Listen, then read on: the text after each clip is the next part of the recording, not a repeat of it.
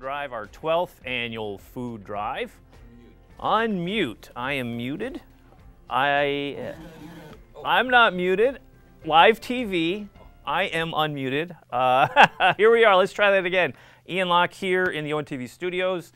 It is noon live here at ONTV for the second day of the ONTV Food Drive, our 12th annual food drive for the Oxford Orion FISH Food Pantry. So we are here today on day 2. What are we going to do today? Every day this week we've been playing different types of programming, specials, and that sort of thing of different topics. And today, see the jersey? Dragon Sports, Lake Orion. It is sports day. So we're going to be talking about high school sports, college sports, and a bunch of other things. So we have Joey and Sammy in the studio here. We're going to, once we do all of our business, we're going to get together. We're going to chit-chat about sports. See, they're already waiting for me. I got to fly out to SoFi Stadium, after we get some business done, and we're going to have a tailgate. I don't know why Joey brought a basketball. What's that all about? But we're going to go talk football and all that kind of stuff with Joey and Sammy and have a good time.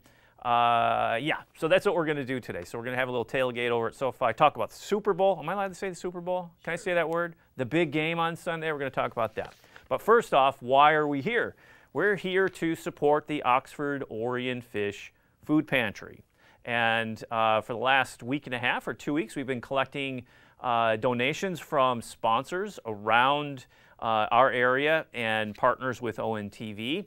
And without our sponsors, we could never attain the collection goals we have so far. You can see on the screen in the lower corner there that our collection so far is at $5,115. And we had an amazing morning on Monday with Matt Pfeiffer came in the studio and sat with us for about a half hour. And he was able to drop off 2 surprise $500 checks yesterday to really boost our totals to where they are currently. We were saying our collection goal is $5,000, which, hello, we hit it for fish, but we are going to amend that. We're going to push it to whatever the community is willing to give, and every penny helps the food pantry. We had an interview with the director, Michelle, over at Fish, and she's talking about these time of days, with inflation and these things going on and some shortages of the food in the not restaurants, but in the grocery stores that we're finding, all of us, just when we go shopping, that some items are scarce. Prices are going up. So having the funds that we are collecting through this food drive and fund drive are really helpful this time of year. Fish, after the holidays, some of their cupboards are bare and their funds are running low, so we want to make sure that we help at least restock those shelves, replenish the coffers, and try to get some of these funds in their hands so they can help all of their clients that are in a food emergency. So how can you donate to the food drive? We have some graphics we can show you. Donate online. Visit orionontv.org and click the food drive logo to donate through GoFundMe. Again, this year we're doing a GoFundMe account, and as many of you know, when you use GoFundMe, a little fee is removed, when you do those online transactions. So if you don't want to pay the fee, you can come into the studio. You can donate in person, so you can bring non-perishable food items as well to help us fill our van, which is outside in the parking lot here at the Orion Center at 1349 Joslyn Road in Lake Orion. There it is on the screen, the big white van. You can't miss it. The door is open. We got a couple donations yesterday placed in the van, or you can just come into the studio. We're here until 9 p.m.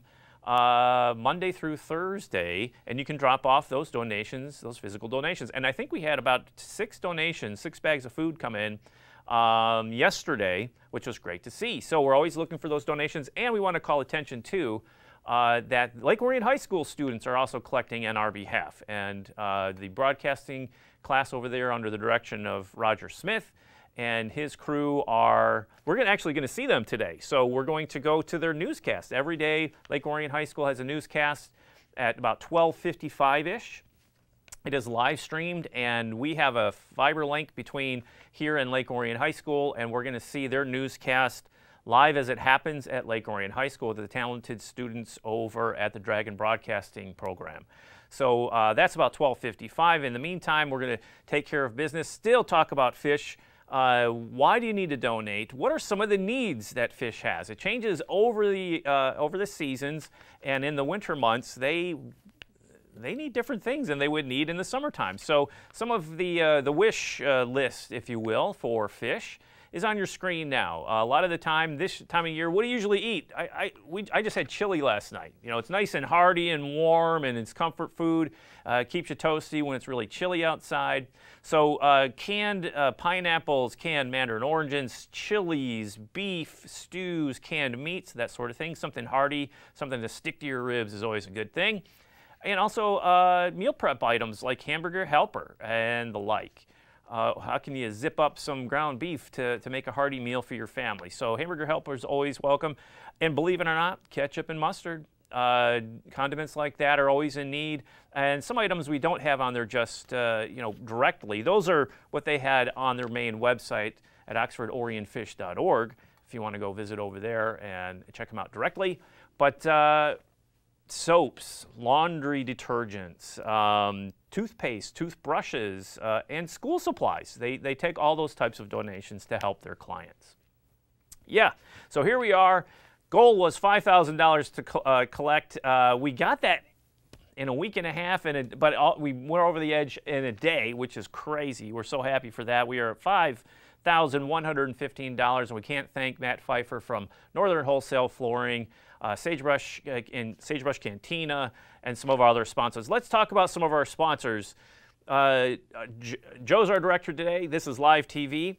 Let's take a peek at some of our sponsors today just to say thank you.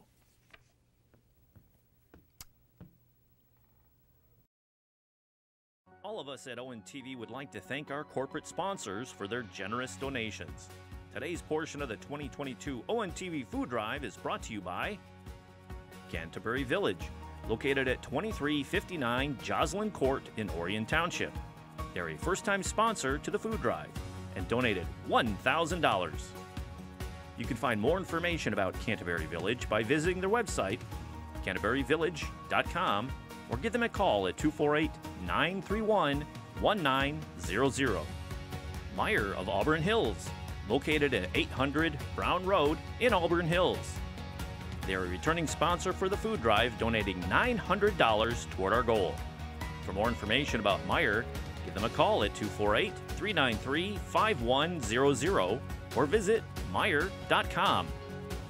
M3 Investments, located at 99011 Main Street in Royal Oak. They're a longtime sponsor for the food drive. This year they donated $500 to the drive. For more information about M3 Investments, you can give them a call at 248-543-3400. Corporate Benefit Solutions, located at 5750 New King Drive, Suite 310 in Troy.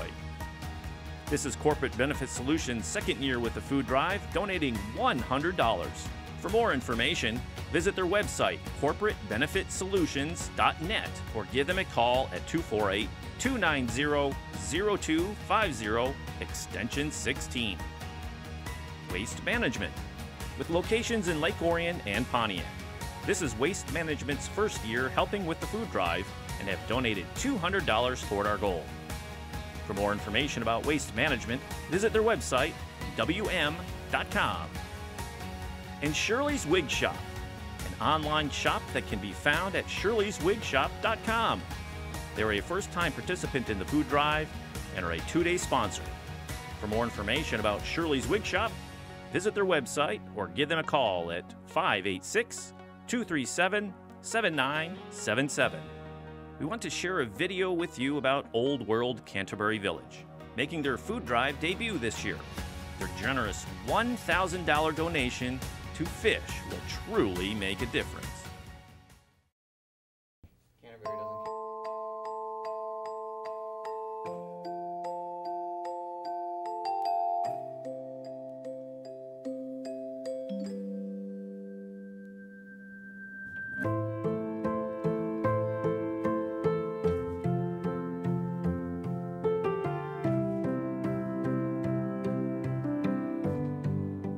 Well, the history, my father bought the property in 1991. It took him about 2 years to restore the property and open it up basically is a Christmas village and a giant Christmas store, which was the anchor of the business for a long, long time. Fast forward to 2020, I bought the property from my mom and dad, me and my wife, Angie. And in the last 15 months, we've kind of had quite the whirlwind of change with Canterbury. We are no longer in the retail business, meaning the Christmas. I've leased out every square foot of this place to great local vendors, Yates, Wooden Tulip, Scott's Farm, you name it. We have some really, really great small vendors here. And then we've gotten known for our family events that we do with our programming. Dinosaurs, Halloween, holiday, food truck rallies, things of that nature. And our calendar for 2022 is by far our biggest ever, and it's going to be a crazy summer here.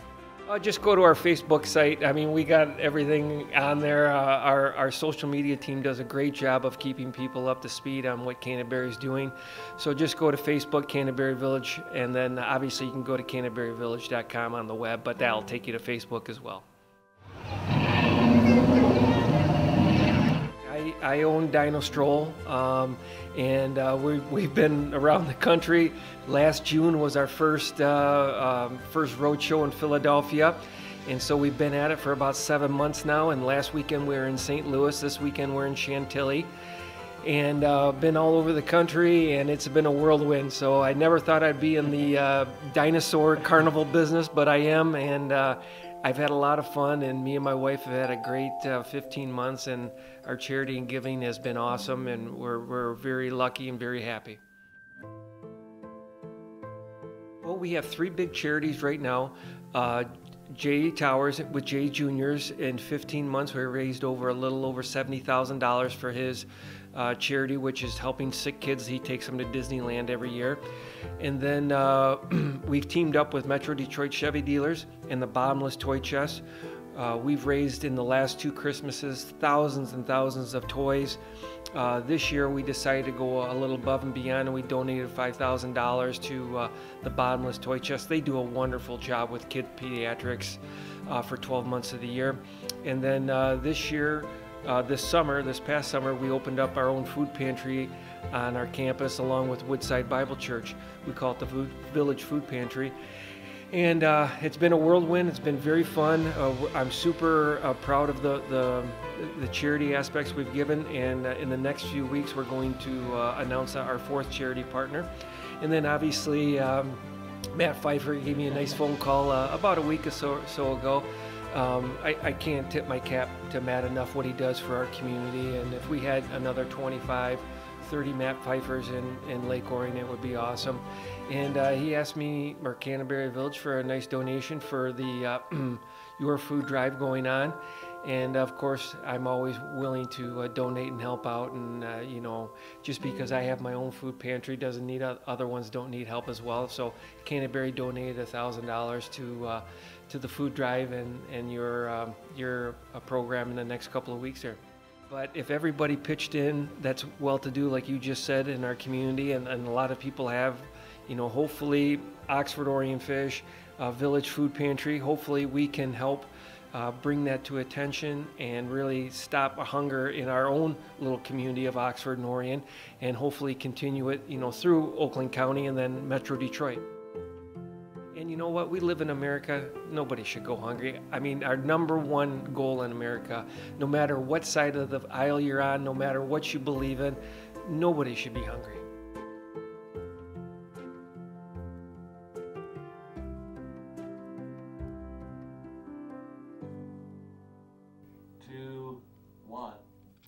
All right, back here at the ONTV studios live. Great sponsors, amazing donation from Canterbury Village. That $1,000 donation is the single largest donation we've ever had for the food drive, so we thank them for joining the food drive. This is their first outing and first donation to the food drive and to the Fish Food Pantry. So yeah, it's amazing. All of those sponsors, what they do, without them, we wouldn't be where we are. We've had a handful of private donations from residents, which is fantastic. Mostly in the $100 range, which is wonderful. And we even had a middle schooler pop in and drop off $40 of his own money to help with the food drive, which is fantastic. He wanted to remain anonymous, which is okay with us, but we want to thank him just the same. And his donation means as much to us as all the large corporate donations, of course. One other sponsor we'd like to give attention to is Waste Management.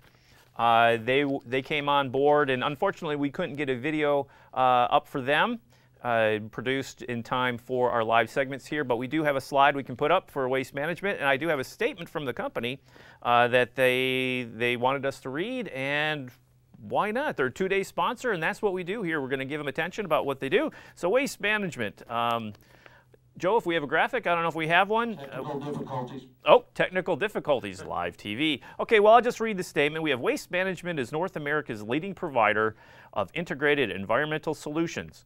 We partner with our customers and communities to manage and reduce waste from collection to disposal while recovering valuable resources and creating clean, renewable energy. We are on a quest for environmental performance, a mission to maximize resource value while minimizing and even eliminating environmental impact so that both our economy and our environment can thrive. So Waste Management, a 2-day sponsor with a $200 donation to the food drive. I believe that's their first donation to the food drive, so we welcome aboard as a partner to the ONTV Food Drive, this being our 12th annual. So yeah, it's great to have all these sponsors. Again, we are currently sitting, I think, at $51.25 in our cash collections, and the food donations are coming in.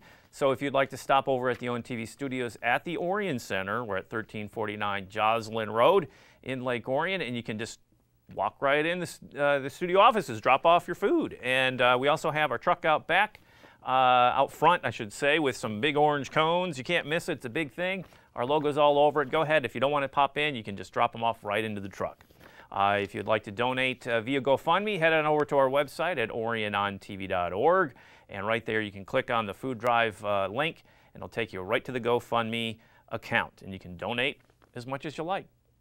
Yeah, so it's going well. This is Tuesday, Sports Day. What do we have on tap for today? We have guests in the studio, Joey Tysick, my director from yesterday, staff member here at ONTV, but also a lover of sports and all that good stuff. Sammy Taramina from OAA Now, the podcast.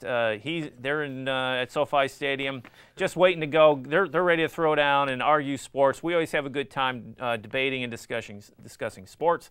And due to the big game coming up on Sunday, we decided to fly all of us out to SoFi Stadium in Inglewood, California. So I'll have to take the teleportation device to get me there in 2 seconds. But we'll be out there and we're going to talk sports for most of this programming segments. But we're also going to pop over to Lake Orion High School and check in on the daily newscast from Lake Orion High School broadcasting students at LOHS. That'll be about 12:55 or so.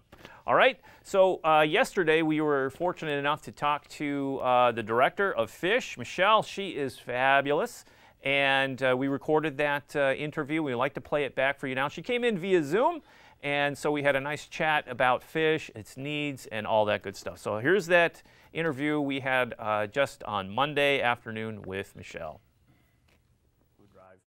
Tell us about FISH. Tell us all the new things happening at your organization. Right now, we're extremely busy given the food prices and the economy. And this is such a benefit, this telethon, more so than any other year, just given the food prices. And we weren't able to have some of the other food drives that we've had in the past due to COVID. So you doing this is such a blessing, and really we'll hear from people 2-3 months down the road that they saw this on TV. So this is really the telethon that continues to give throughout the year. So I can't thank you enough. We were, I think when Joe came out to visit with you, and we put some updated videos together about the organization and see how you guys were doing, checking up on you. And he mentioned that this isn't a 1-day or a 5-day thing, that it kind of lingers because we do advertise, as you know. We put it everywhere we possibly can. They're in magazines in everybody's homes, and the Lake Orion Living magazine and all that sort of thing. So it's good to hear that feedback that, there's still some ripples going on after the fact. So today we're actually doing very well. We just had 2 $500 donations this morning. So that's another Wow. $1,000 for the organization. And our goal, of course, is 5,000. I think we're just going to destroy that number. The corporate sponsors this year have been just outrageous. Can you share with us any other organizations that you work with that you would like to shine a light on? Definitely Love Inc. They do a lot, and I think sometimes they don't get the credit. And I know that sometimes they feel a little left out, that sometimes maybe our organization gets a little bit more than they do. So they're something that our clients are also, when they're clients of Fish, they can also be a client of Love Inc. And Love Inc. will help, you know, any sort of other issues that they might need, if it's, you know, with housing and whatnot. And the other partner that we've really been doing a lot with has been St. Vincent de Paul, because there's been a, you know, big issue right now is housing, and everything is kind of coming apart all at once.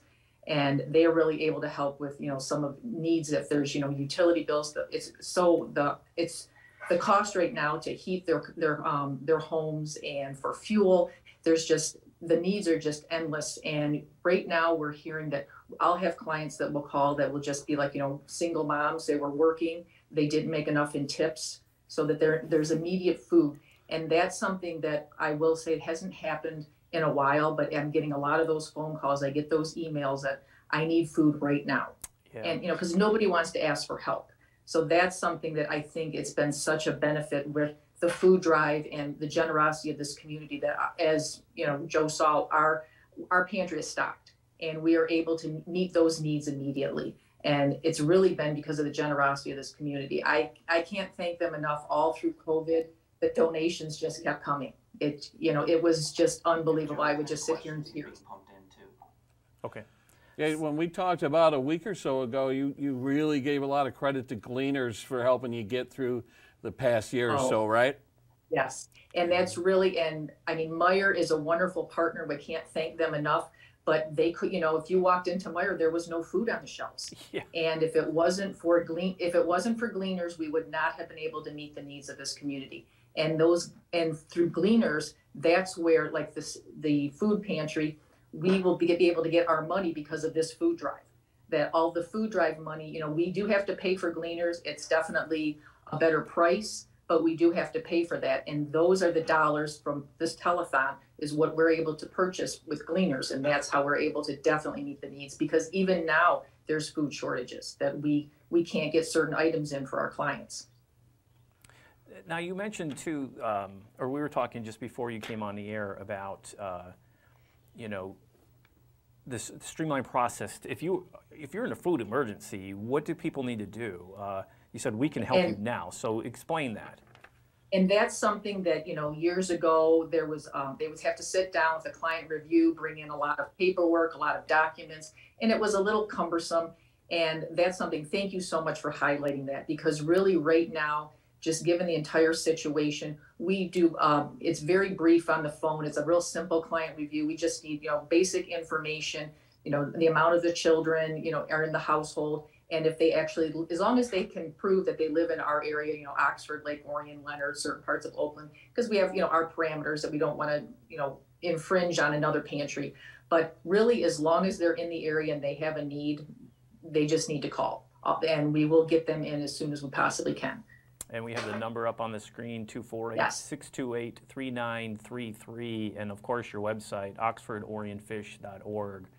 And your needs always change, right? It's something that people really don't understand. It's like seasonally, different things people are looking for or needing. And one of the items that I think could get overlooked is school supplies.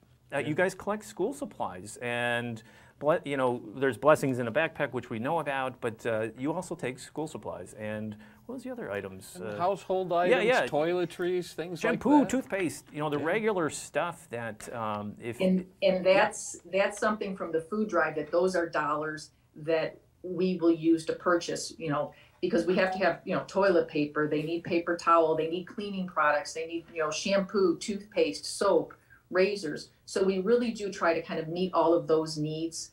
So it's basically, you know, like a little grocery store. If you walked into Meijer, it's really the same thing.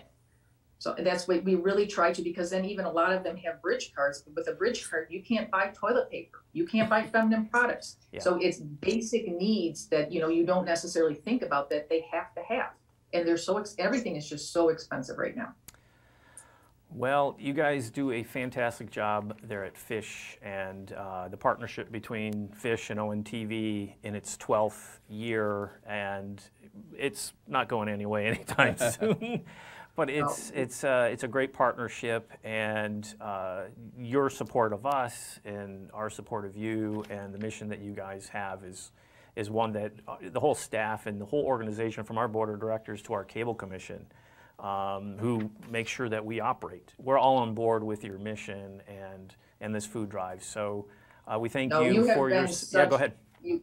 You are such a gift, really, because we are 100% donations, 100% volunteers, and we really truly try to meet the needs of the community, and we can't do it without the community support. And you giving us this opportunity this week for this this telethon is just, like I told you, I can't thank you enough, because it's literally a gift that will just continue throughout the entire year. And we don't have anything else like it. Well, we like to be unique. You know, and we appreciate you allowing us to help you.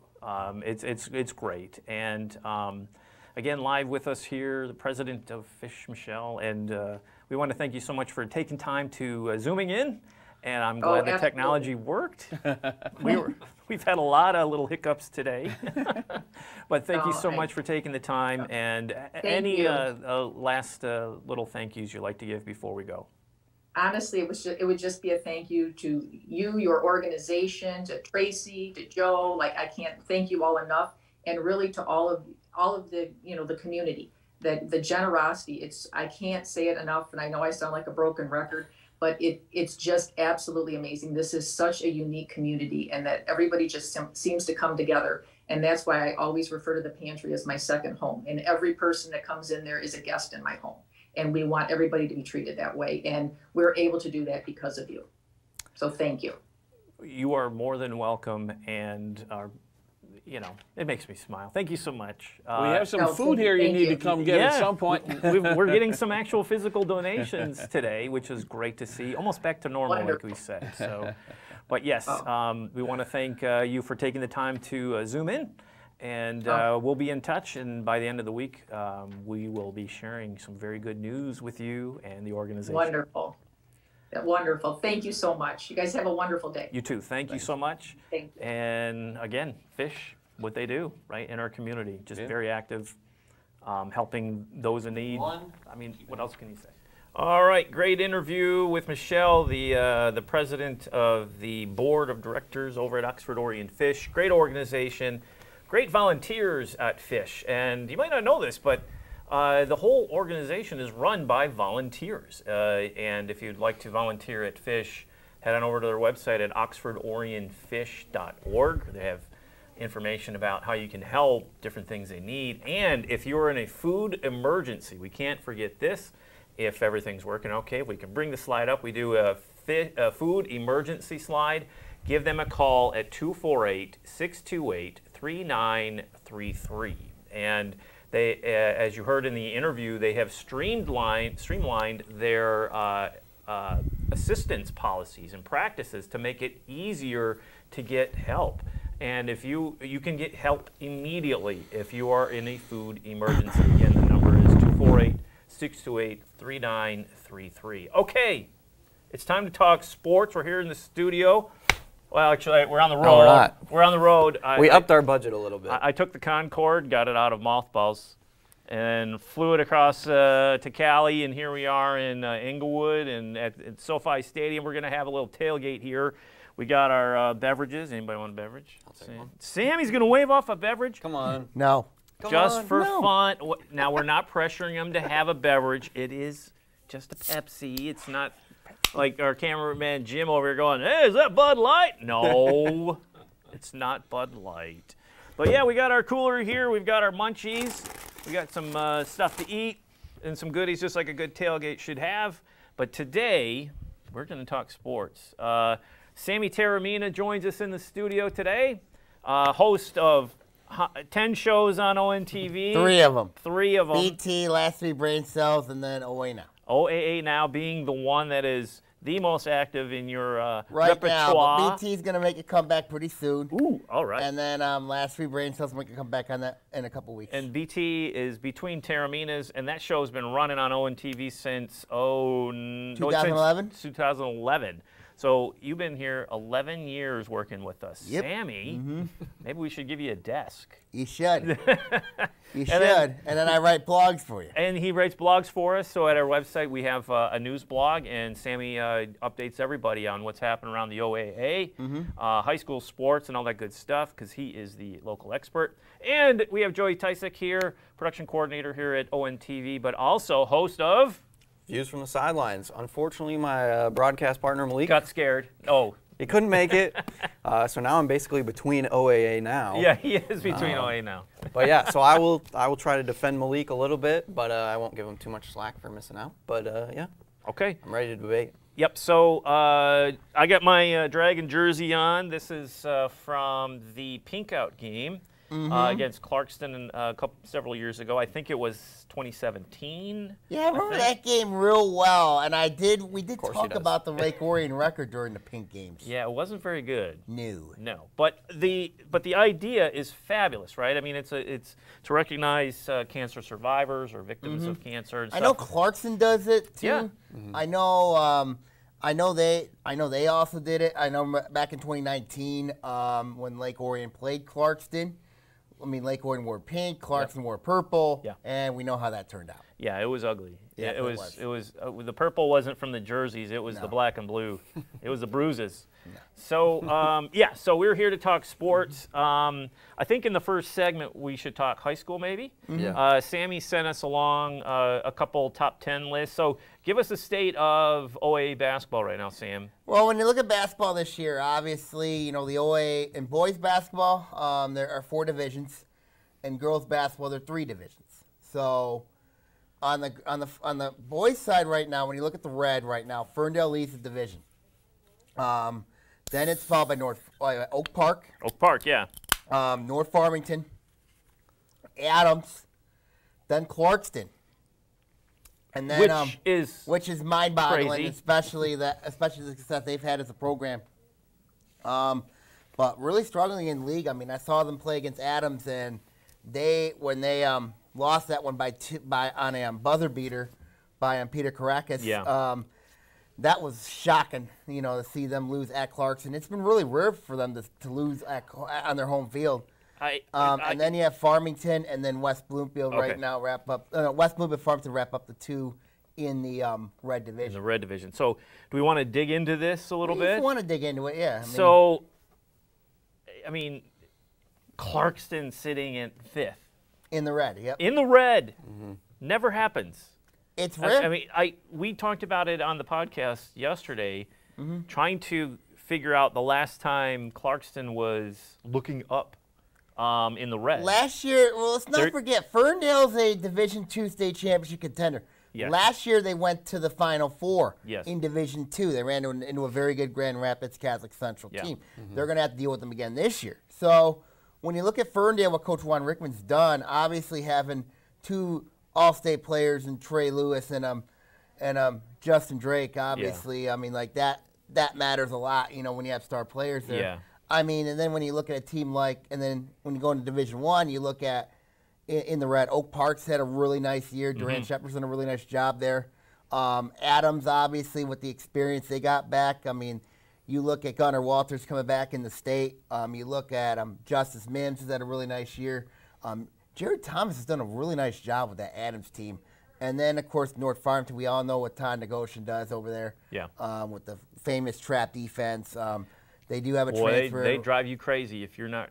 I mean, you play basketball, Joey. You know, if you have no way out of a trap, it's a long night. Yes, it will be. You know, so when you look at the red and then seeing Clarkson 5th, I mean, that's really, really shocking. Especially, you know, even with Dan Five teams there. You know, when he was there, then I know Tim Wasilik's done a really nice job. I mean, Keegan Wasilik is there. Zach Austin, Nathan Steinman. They got the players are there. Yeah, the players are there. It's just, you know, I think the league is starting to catch up to Clarkson.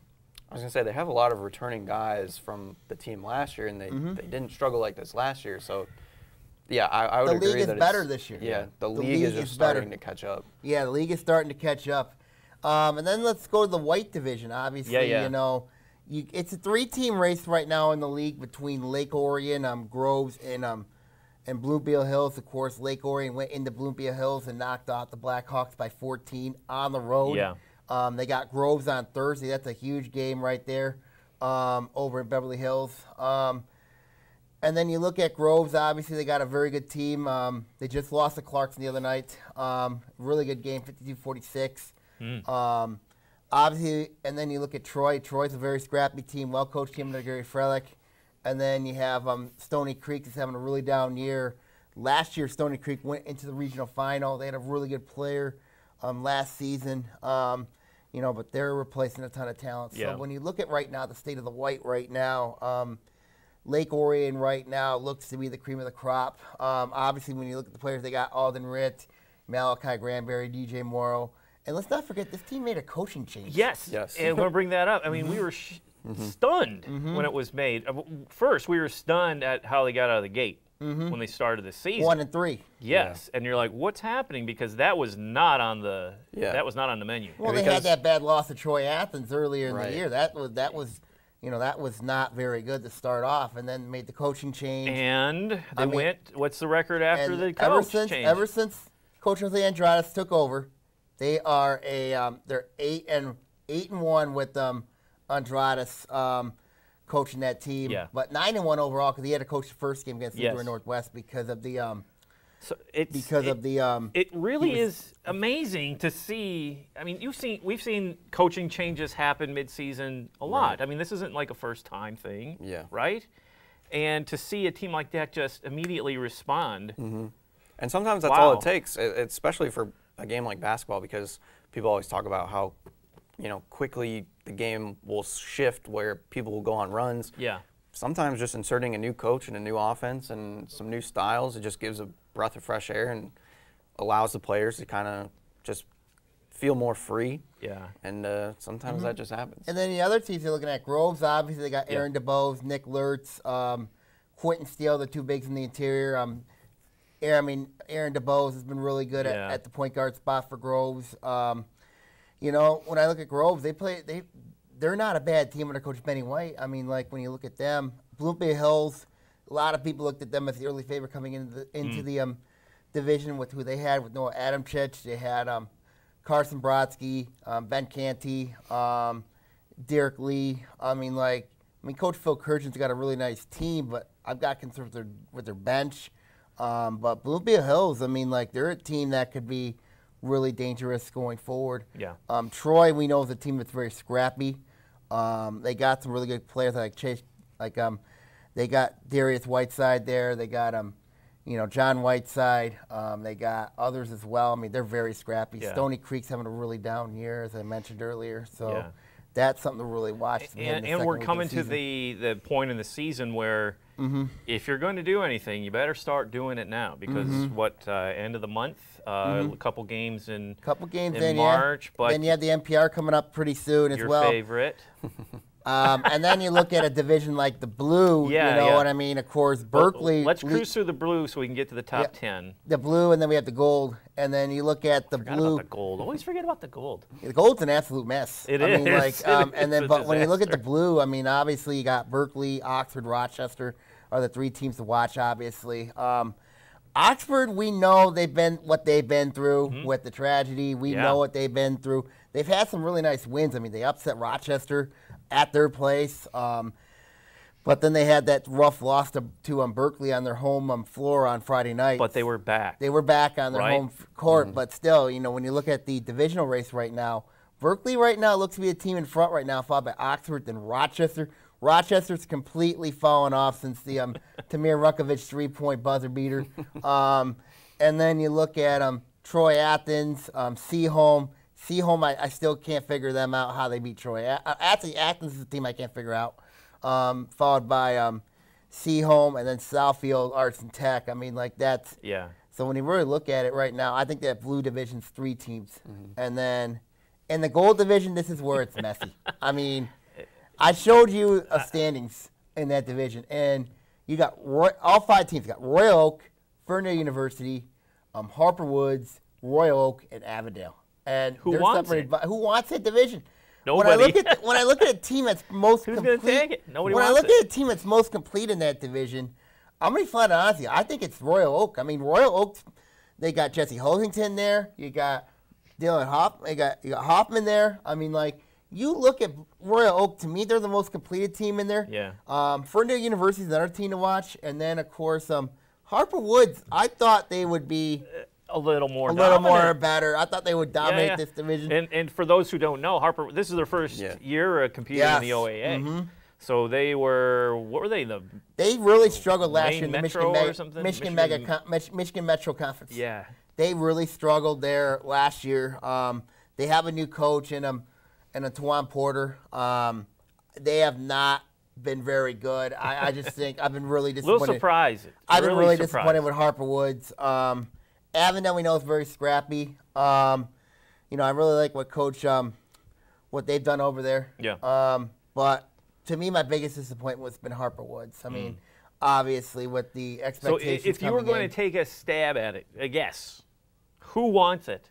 Who wins Royal Oak? You think it's Royal Oak? I think it's Royal Oak because when you look at the Ravens, I mean, like, I think Coach Aaron Smith, he's got the, and then I forgot to mention Pontiac, you know what I mean? Davion Hall. Let's not forget. Yeah. He's had some crazy games.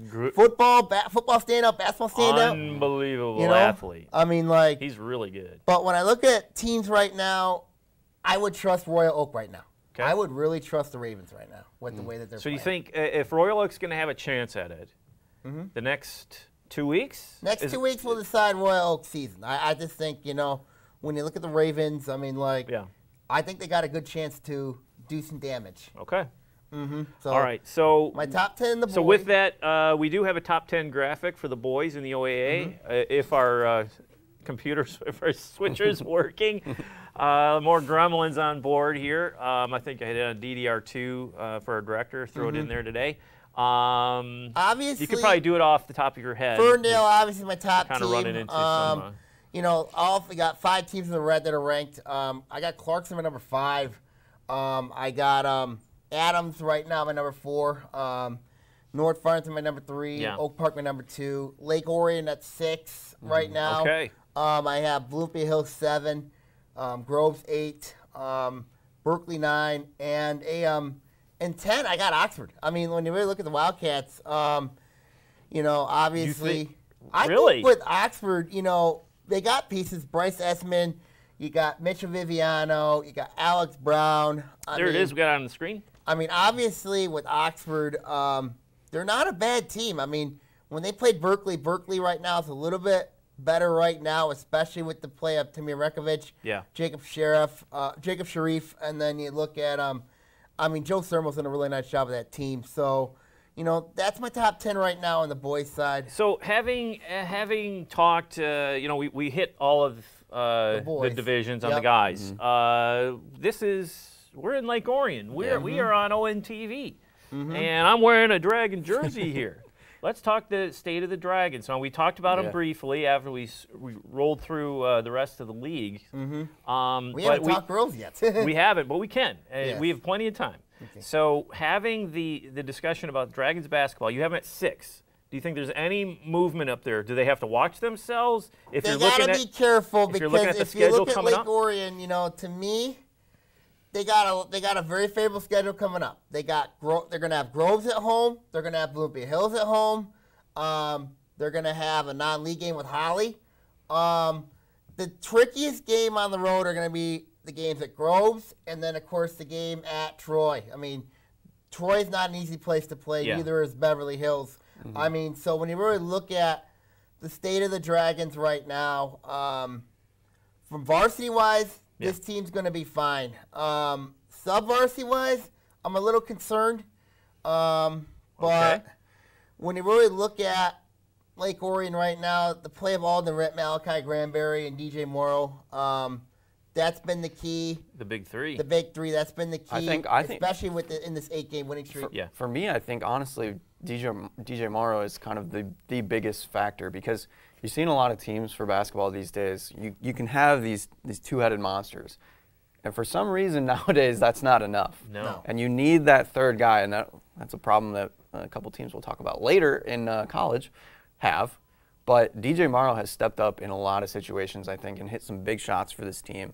So I think huge against Bloomfield Hills. Yeah, and so I think he's kind of that key factor outside of Ritt and Granbury. So if he can keep that up, I think Lake Orion has a really good season. And what do you think their ceiling is? I think their ceiling's pretty high. I mean, like, obviously, when you look at, they have a good chance at the white, you know what I mean? They just got to keep winning out, you know what I mean? Right. You know, they control their own destiny right now in the division. If they knock out Groves, they're in really good shape. Yeah. Then you have that district coming up in a couple weeks. Obviously, you got Adams in there, Rochester's in there. Romeo's been playing better. Utica Eisenhower, we know, has been down a little bit. Right. And then Stony Creek, we know that they're a gritty team under Coach Steve Norgrove. So, Right. But looking at that district, it's not an insurmountable task, man. Not Right? insurmountable, but you got to go through Adams. I mean, like, Adams is going to be, with what they got back, you got Gunnar Walters, Justice Mims, Brady Priest scoring in the post, John Ursay. So more than three. They're more than three. Yeah, they've been going deep to for a what while. Joey's saying. It's like a lot of teams have two, and we see it on the girls' side too. Sister tandems doing their thing and destroying off defenses, but losing because they don't have that third. Or if you have a fourth, I mean, the luxury of having a fourth is huge, especially in the high school game. It is, especially in this type of game where you got to have at least 3 or 4 scorers. Yeah. You know, when you look at Groves has got 3 scorers. You look at Bloomfield Hills, they got everybody on that team basically a threat to score. You know, if you don't have scoring, you're not going to win games. 5 minutes to LOAM. Okay, I don't know if that's picked up on the microphones, but as you know, this is live today. This is day 2. We're talking sports, high school basketball right now. We didn't get to the girls just yet, but we can go through those pretty quickly. But we're going to be stepping away in about 4 minutes to the live telecast of LOAM, the daily newscast at Lake Orion High School. Those talented kids over there doing a great job, and they always work with us on the food drive as well. They're collecting food. So we're going to highlight them in just about 4 minutes or so. So what can we get done in about 3.5 minutes there, Sammy? Well, are there any teams that you were like, what the heck happened? You know, like they were expected, like Lake Orion, we knew what we're getting, but they stumbled, but then they're back. They come back to level, though, yes, right? They're back in the level. But who just fell off the face of the Harper earth? Woods, to me, is the one that I'm really just been disappointed with, obviously. A lot of promise with the Pioneers, I thought, you know, going from, but this is life in the OAA. You know what I mean? You predicted it, though. I mean, we talked about this on the podcast, right? Saying Harper Woods might find a little growing pains coming. It's different up here. It's a different league compared to... Even the teams that we're saying are struggling, those teams in other leagues could cause some damage. And I've been really impressed with Ferndale University. I've really liked what Coach Josh Nick's done, I mean, with this team. I mean, like, last season, Ferndale University didn't win a game. And That's true. And they have won 4 games. I forgot about that. I'm glad you brought that up. They won 4 games. I mean, that says a lot. Now, it helps that he's got experience, but Ferndale University has been a team I've been really impressed with. Yeah. When I look at surprises, Oak Park, I mean, obviously didn't expect Coach Duran Shepard's team to be where they're at right now. Didn't expect them to be looking good. Looking really good. And they got a good chance in their district. They got to go through UD Jesuit and Detroit Renaissance. Yeah, that's not. So that's not going to be that's fun. not fun. No, it's not. I mean, like, and then, but to me, I mean, like, Oak Park. Yeah, they're looking good. And then on the flip side, Oxford. I mean, like, Oxford, you know what I mean? Like, I expected, you know what I mean, with them. I knew they contend, you know what I mean? Yeah. And I don't want to talk about that district that they got to go No. to. I mean, like, good Lord. Having to deal with Grand Blanc, Davison, Lapeer. Lapier's been playing good. We know about Grand Blanc. Yes. I mean, like, year in, year out.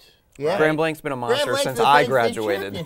I used to have to play Grand Blanc in our districts for Brandon, and that was not fun for most of the time. And they're the defending Division I state champions. That's Exactly. true. So if Yeah. you're Coach Steve Laidlaw and you look at that district, this is your reaction. Yeah, that's a poke in the eye. Is what I it know, is. that's going to be rough for Oxford. But Clarkson got a really soft district. I mean, even though you can say Waterford Mott, you know what I mean? Yeah. Waterford Mott's got, I'm surprised Waterford Mott's got more NPR than The dominating Clarkson. Waterford Mott, the Corsairs. I don't understand Waterford Mott. I mean, like, I just can't figure them out. But Clarkson, Clarkson's second to them. What are you doing? We can get into that, when we get back out of the news here from LOHS here, which I think we've got a couple minutes, right? So hold that thought. We'll do 1 minute. Okay, so we're gonna toss it over. We got 60 seconds. We're gonna toss it over to LOAM high school newscast today. Don't forget ONTV Food Drive live in the ONTV studio here today at 12 to 2 p.m. every day this week. Sports talk today. Get on oriontv.org and donate to the GoFundMe to help those in need in our community. I think I'll wrap it up there, and we will transition on over to LOAM. We'll see you back here after the news.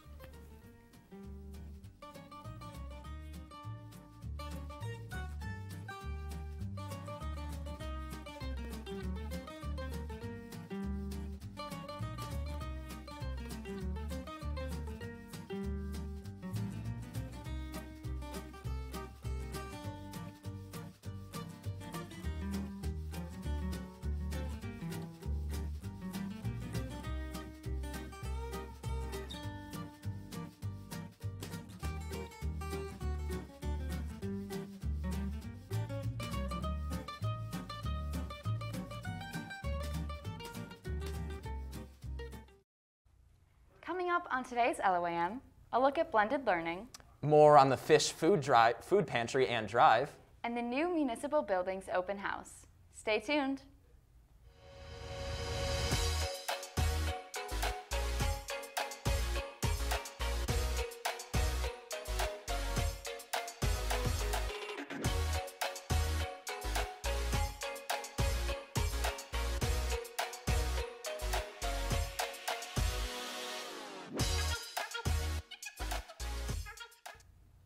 Good afternoon, Lake Orion. Today is Tuesday, February 8th, 2022. I'm Brian Donahue. And I'm Lexi Davis. This is LOAM. Our show is always live streamed on our website, and LOHS students watch during the school day. But this week, our audience also includes all of Orion Township. Our newscast is being carried live on Orion Neighborhood Television as part of this week's Fish Food Drive. So we welcome all our new viewers, and we hope you'll contribute to the food drive. LOHS students can drop off donations in room D351. Donations are accepted through the end of this week. The Oxford Orion Fish Food Pantry has provided food to people around Oakland County for over 46 years. We spoke with President of the Food Pantry, Michelle Bem, to learn more. We're a food pantry for Oxford, Lake Orion, Leonard, Addison, and parts of Oakland. People have to come in, they make a phone call, and if they're not a client, they have to become a client, and we just need some basic information, just their name, their phone number, how many children are in the household, just to verify their address that they live within our boundaries, and then we schedule them for a food appointment. The month of January, we took care of 120 families, which was about 300 individuals and over 13,000 pounds of food. During the pandemic, we were able to do a wonderful job of maintaining all of the food needs for all the clients in the area. Anybody that calls, so we've really loosened up even our requirements to be a client, just given the situation right now. And there's so many. We'll get phone calls right now from somebody that I'm tested positive for COVID, so I can't go to work for the next 2 weeks, and I just need groceries on a short-term basis. So there's been so many moments that have just really been overwhelming given the pandemic and the volume and the generosity of the community. I cannot believe the donations that we have received during this pandemic. If you would like information on how to donate or get in contact with the pantry, you can go to their website at oxfordorionfish.org. Orion Township completed construction on a new municipal building last November. Township Supervisor Chris Barnett and Township employees hosted an open house last Tuesday, where members of the community could come and see the new building. Nicole Jadlicki was there for the ribbon cutting. Construction for the new Township Hall started well over a year ago. What started as a vision in Township Supervisor Chris Ronnett's head is now a reality. Last November, Township Hall employees said goodbye to their former home and said hello to the new building. Let's start with the final product. The final product, when we initially had input from all the employees and consultants and whatnot, is accurately depicted in what you're walking through right now. Keep in mind, the construction time frame went through round after round of COVID, with labor shortages, with material and logistics, you know, just trying to get stuff. And our construction manager, Cunningham Lymph, did a fantastic job of pulling that all together and getting this in here, you know, as early as we did. My favorite part about this building is the fact that we actually have an employee cafe space now. In the old building, we didn't have like a lounge break area. So it's great to be able to interact with the other employees in the other departments like we've never been able to do before. For WDBC, I'm Nicole Jadlicki. The new township building is on Joslin Road at the Scripps intersection. It's scheduling time at LOHS. Underclassmen are currently making their course selections for next school year. Some classes are listed as blended learning. It gives juniors and seniors the chance to leave the building early or to come in late. Mr. Hawley and Miss Connor talk about the blended option. So many students and families come to me often and say, Mr. Hawley, what kind of flexibility does Lake Orion High School offer in a student's schedule? And really two things come up quite a bit, and that is online learning, the options for students to take 2 or more courses at any time in their high school career, but also something that is fairly recent, within the last 10 years, is our growing program of blended learning courses. For blended learning, first of all, you have to be going into your junior or senior year, because in particular, the thing is you have to be able to get to and from the school without using a bus. In the curriculum handbook, if you look at any printed versions, there's places where it's mentioned for blended learning that you'd need to have a parent signature.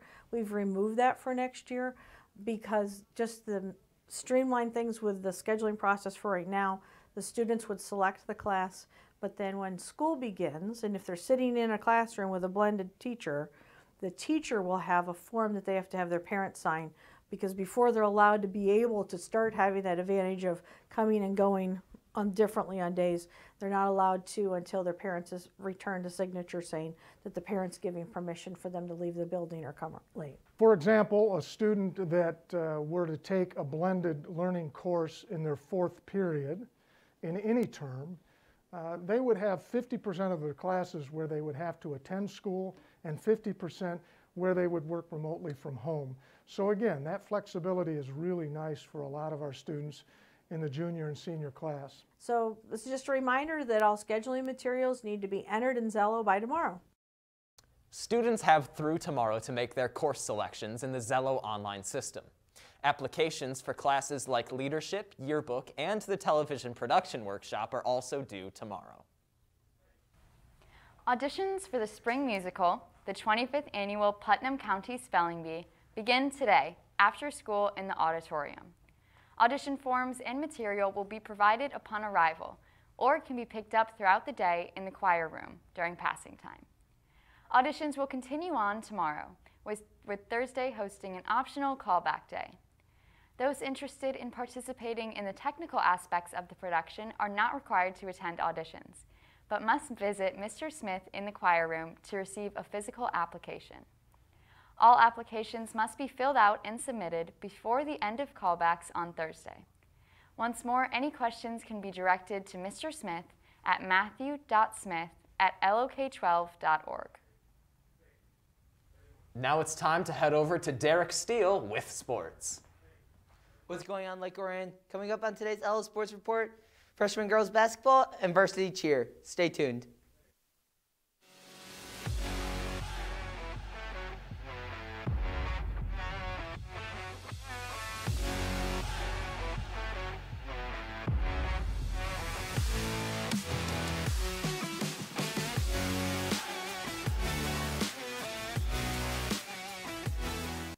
The The freshman girls basketball team hosted the Fenton Tigers last Tuesday.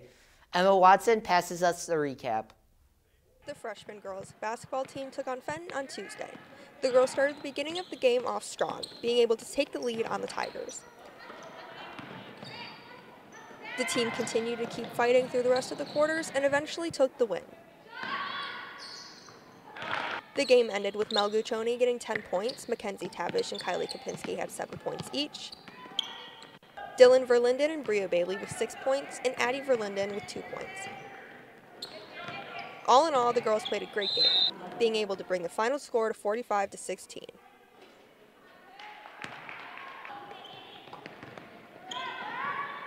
This is what the team had to say about their game.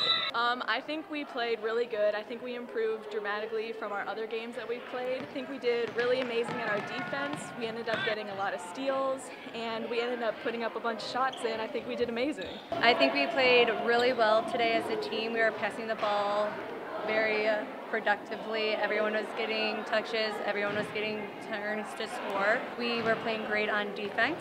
All in all, it was one of our best games we played collectively as a team. I would like to see us, of course, be undefeated, and I'd like to see us get better at getting our post the ball and just teamwork all around. For WDBC, I'm Emma Watson. The freshman girls travel to Clarkston tonight. It starts at 5 p.m. at Clarkston Junior High School. The girls' varsity cheer team participated in a competition this past Saturday. Jonah Zeller brings us the details. The varsity girls cheer team put up a very tough fight against 12 other teams throughout the course of the competition. Their opponents were strong and they ended up placing 3rd overall, much to their satisfaction. The competition is played with 3 rounds of cheering. The individual round scores for each team are added up to create a total team score. Our Dragons tallied up a score of 771.82 points combined. Adams took first with a total score of 785.68, and Rochester came in second with a score of 782.14.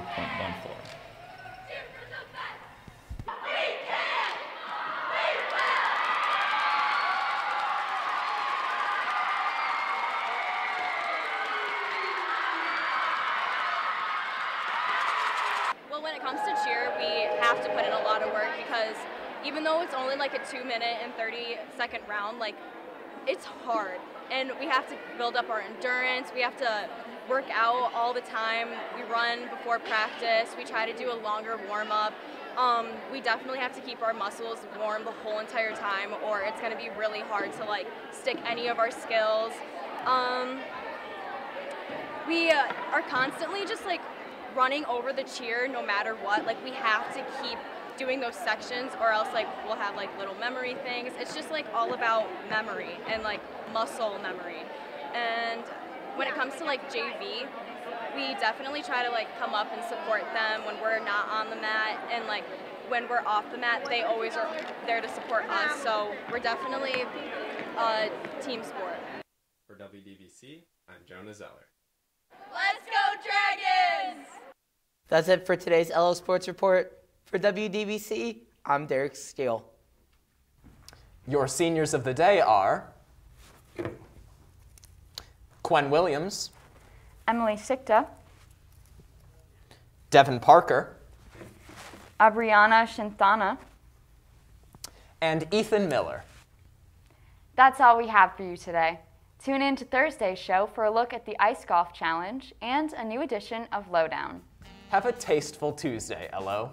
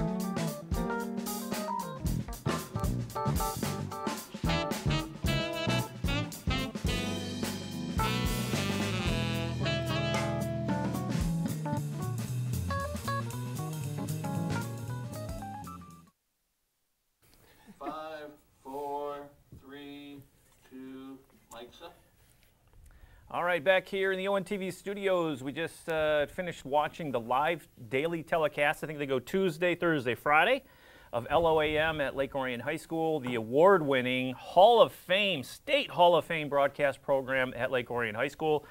And we're back here in the studio with our tailgate. I shouldn't have had that sip just before we went on the air, and barbecue chips. So now I'm going to be tasting that for the rest of my life. But anyway, we're here in the studio for the Oxford Orion FISH Food Pantry telethon or fundraiser, all that good stuff. It is our 12th annual food drive for fish, and our collection so far, I can't see anything, I think we were 5125. I think that's where we're at. Our goal is $5,000 cash collected, so we're above that goal, which is awesome, right? Come on, come on. And we have to thank our sponsors for that. They were fantastic for us. Coming through big, especially Canterbury Village with a donation of $1,000. Meyer came through huge with a check for $900. And we like to say Sagebrush Cantina came through big for $500. So a lot of new sponsors this year for the food drive. But how can you give to the food drive? You can do it by online. There's a variety of ways that you can give to the food drive. You can head over to our website at orionontv.org, click the food drive logo, and donate through GoFundMe. The GoFundMe account will be active through business hours on Friday evening, I believe. And then we're going to move on to donate in person if you like. If you don't want to donate online, you know there are some fees taken out for those credit card donations. You can donate in person right here at the studio at 1349 Joslyn Road here at the Orion Center. Business hours for us are 10 a.m. until 9 p.m. Monday through Thursday, 10 a.m. till 5 p.m. on Friday. Bring on those donations. We've had a couple bags of food donated already today. If you have those physical donations, we're trying to fill our production van. The big white van, we have it parked out in the parking lot here at the Orion Center with the door open and ready to go. We had some nice drop-off donations yesterday to the van. We're hoping to fill it up, and we're actually hoping the Lake Orion High School students with the Dragon Broadcasting program, they are collecting on our behalf, and we were notified that they have 1.5 tubs full of food at the high school that we're going to pick up later this week. So yeah, we're trying to fill our production van and get those donations over to Fish. They need those donations more than ever, especially the cash variety.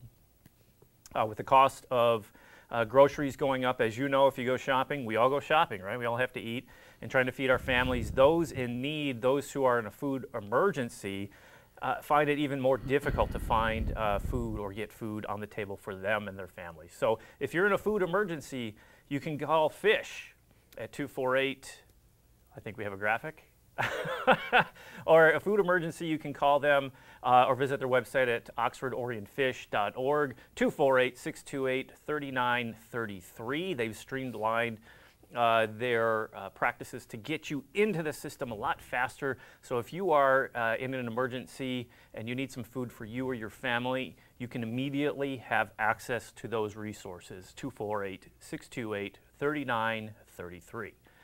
Okay, sponsors. Let's do our sponsors another time. We got to get those guys in because without them, we would not be here. We wouldn't be getting our collection goal over $5,000. So here's a little video. A big thank you to the sponsors for Tuesday, February the 8th. All of us at ONTV would like to thank our corporate sponsors for their generous donations. We are so thankful for their participation this year. Meyer is a 5-day sponsor with a $900 donation. Our neighbor just down the road, Old World Canterbury Village, donated $1,000 and is also a 5-day sponsor. Corporate Benefit Solutions is back as a 1-day sponsor once again this year. M3 Investments donated $500 towards our final goal and is a 5-day sponsor. Shirley's Wigs and Waste Management joined this year as 2-day sponsors. Thank you again to all of our sponsors. Now we would like to take the time to show you videos featuring 2 of our sponsors, Corporate Benefit Solutions and Meyer of Auburn Hills. Let's take a look.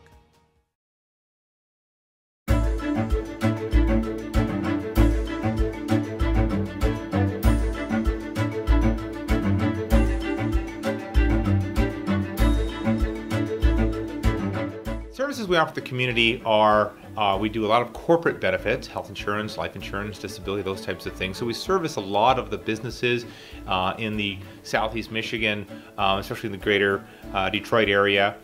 We work in Lake Orion, we work in Oxford and Independence Township and Plymouth Township and all the surrounding communities.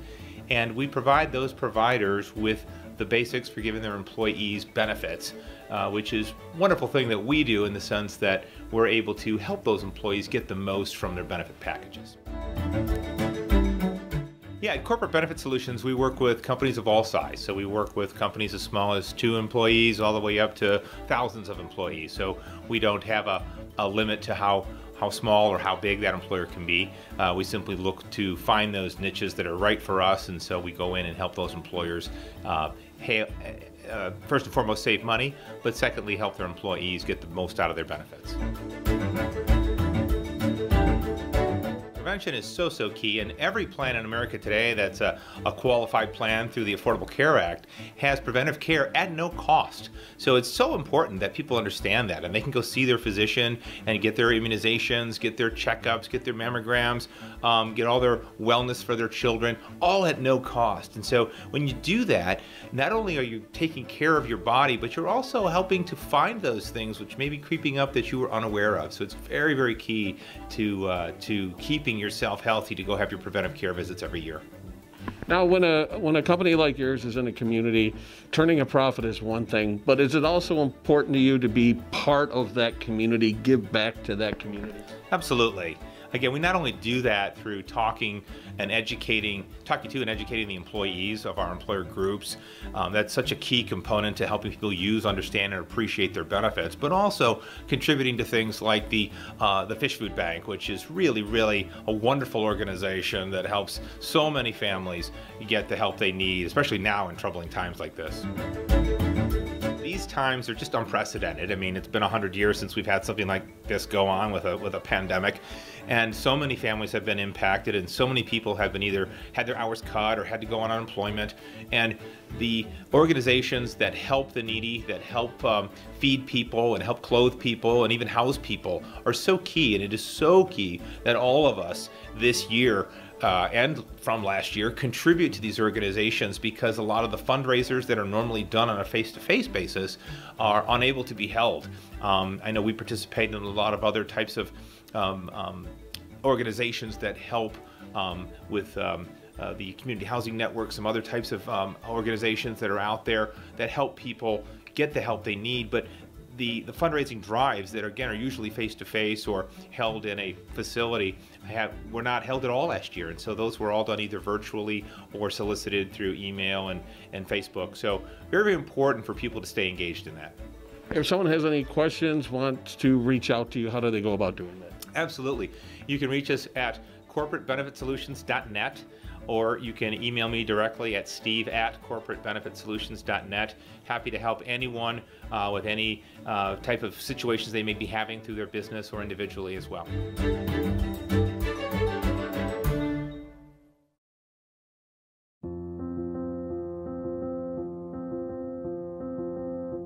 Part of the Meijer culture is that we continue to give back to the communities and customers that shop with us.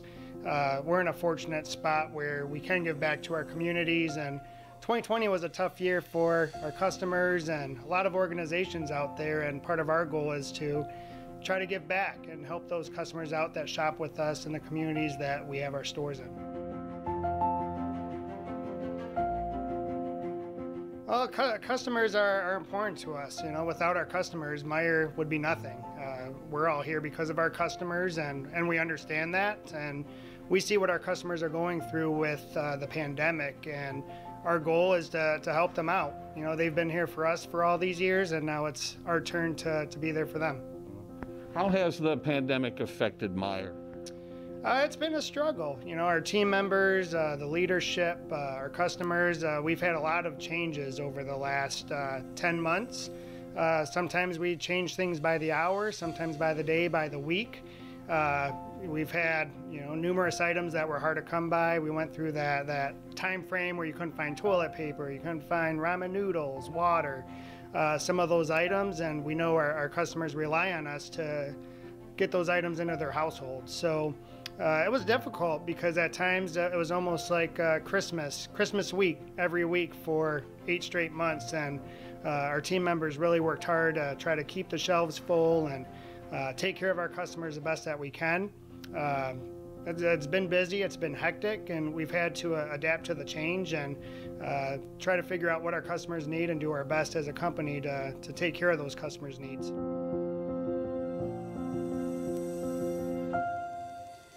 During this whole pandemic, our #1 priority during this whole thing was keep our safety top priority for both our customers and for our team members.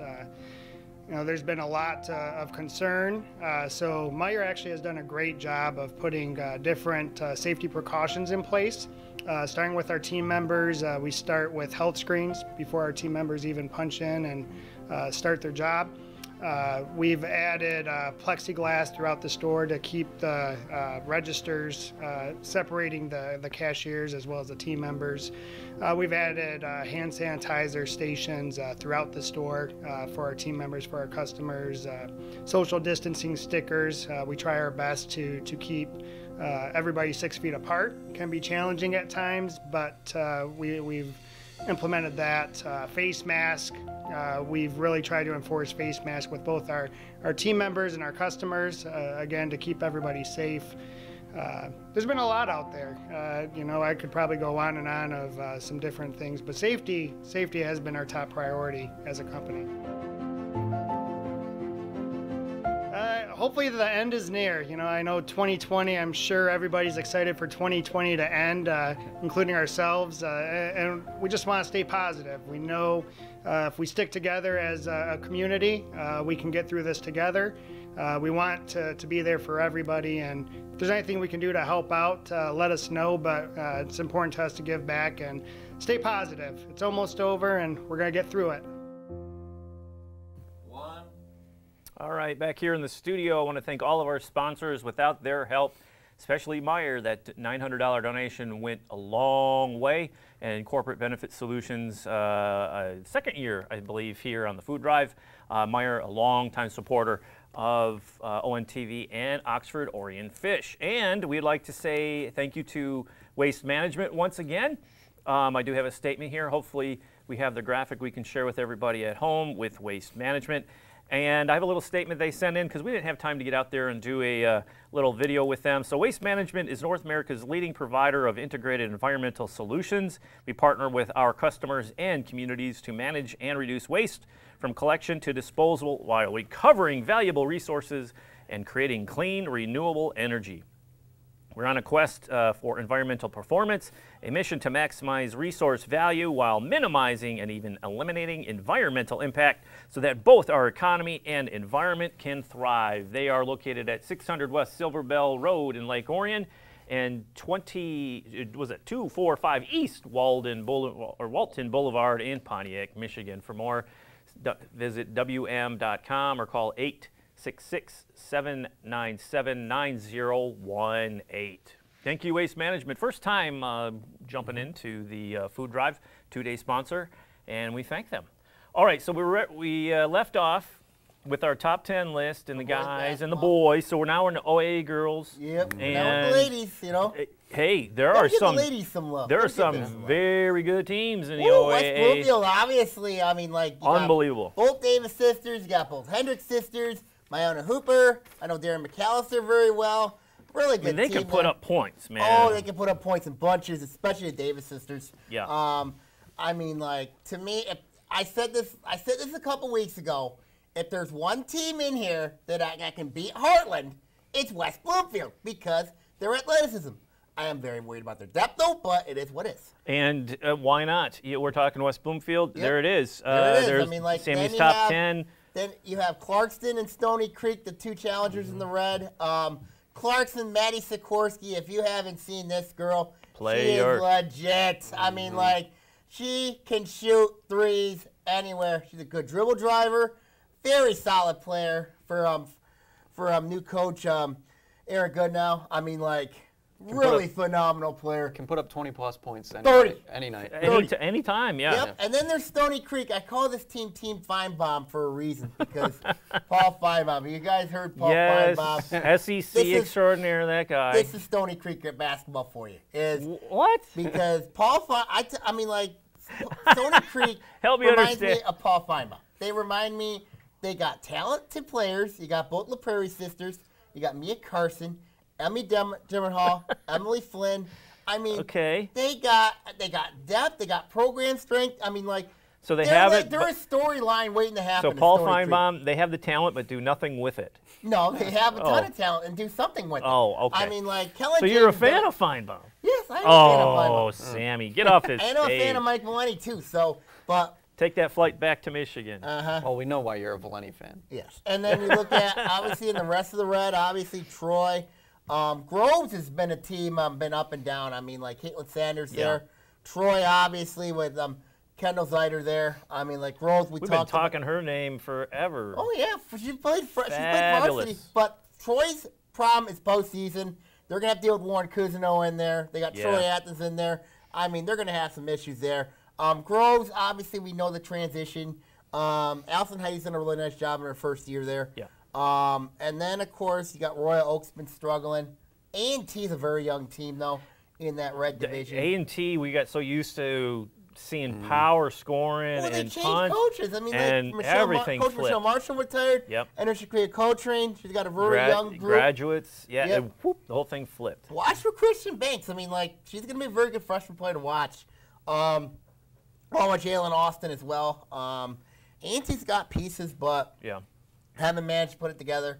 Royal Oak's very young this year. And then that's my take on the red. The blue, obviously, it's a two-team race between Seaholm, Harper Woods. Harper Woods, if you eat chips, that is Harper Woods' non-conference schedule. Soft. It's not, yes. I mean, like, and Seaholm's played a more vicious non-conference. Yeah. And Seaholm knocked off Harper Woods in overtime after coming back from 18 down to beat Harper Woods. Wow. So Harper Woods has been struggling the last few weeks. I mean, had a lot more close ball games.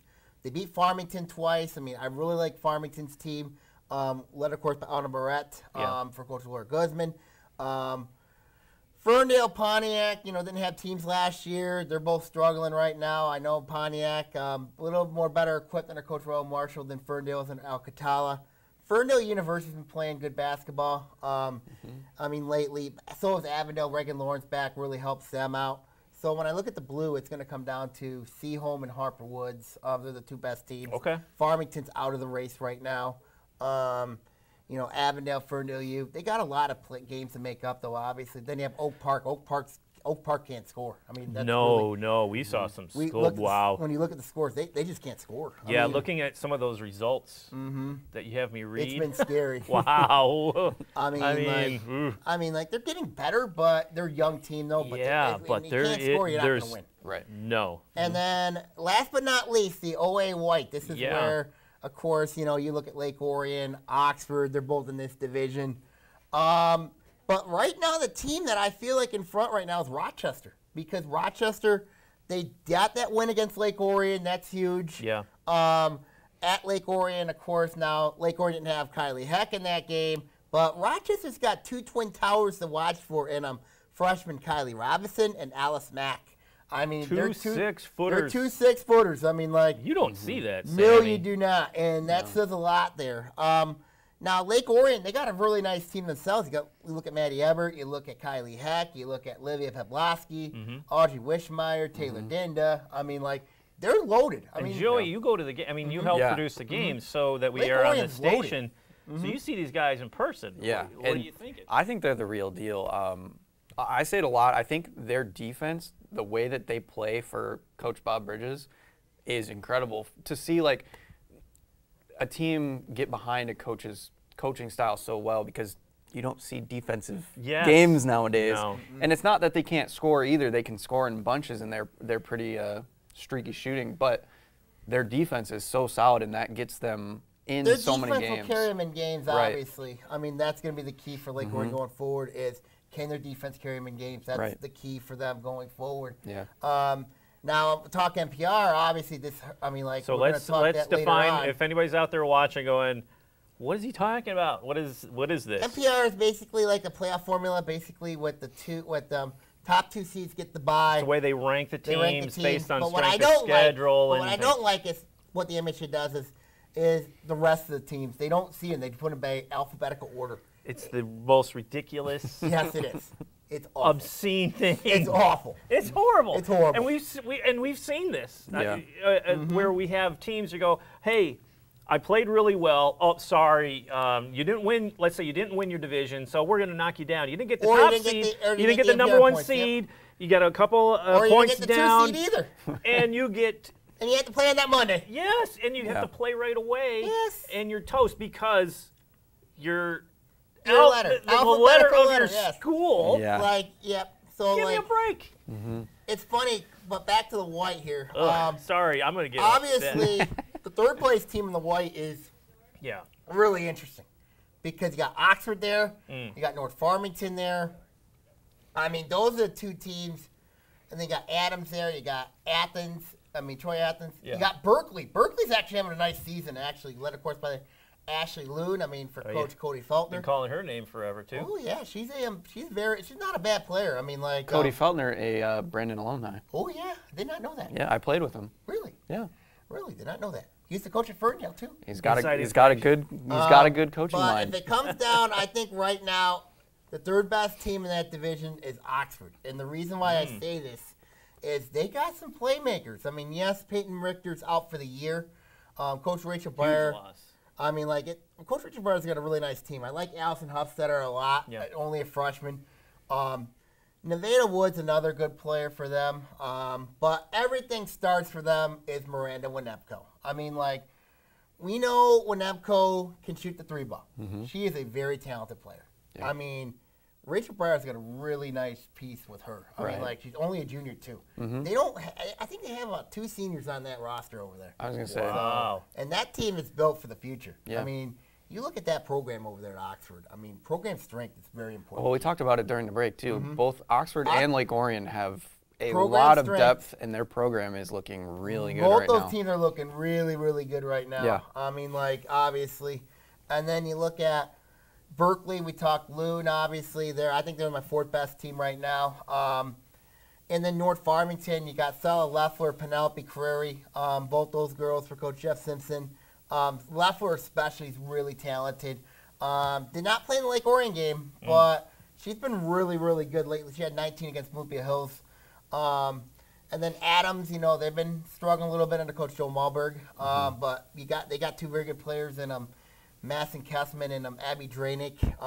Joe Malberg's done a really nice job in his first year there coaching that team. Troy Athens has been probably my most disappointing team. Okay. Experience, they got a lot of. You look at Ellie Musco, you look at Jillian Siak, Rebecca Delilah. I mean, like, just really disappointed with the Red Hawks this season.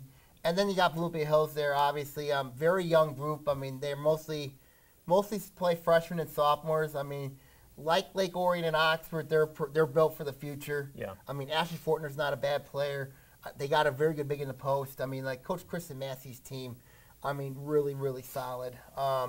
So when you look at my top 10, obviously, right now, when I look at the postseason, West Bloomfield is in that kiss of death district. You have Birmingham Marion in there. But do you think they have Birmingham Marion's in there? You got Mary Cicerone. That's their final year there at Birmingham Marion. Oh, boy. Yeah. And that's going to be But just don't you real think nuts. the way they're playing, if there's anybody in the OAA, they have a chance? Yes, West Bloomfield. Yeah, I think West Bloomfield's got the best chance. But they've got to get that depth figured out besides those starting 5. We'll see, and that's, yes. And then you look at that district at Lake Orion. Of course, you got Lake Orion, Stony Creek, and Rochester. Those are the 3 teams that really stand out.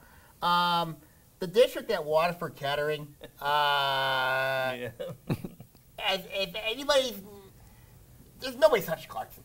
Yeah. Sorry, nobody's touched Clarkson. No offense to Waterford Kettering, they're just not touching Clarkson. No. And then you look at Harper Woods. I mean, like, Harper Woods' district's very interesting because they got St. Clair Shores, South Lake in there.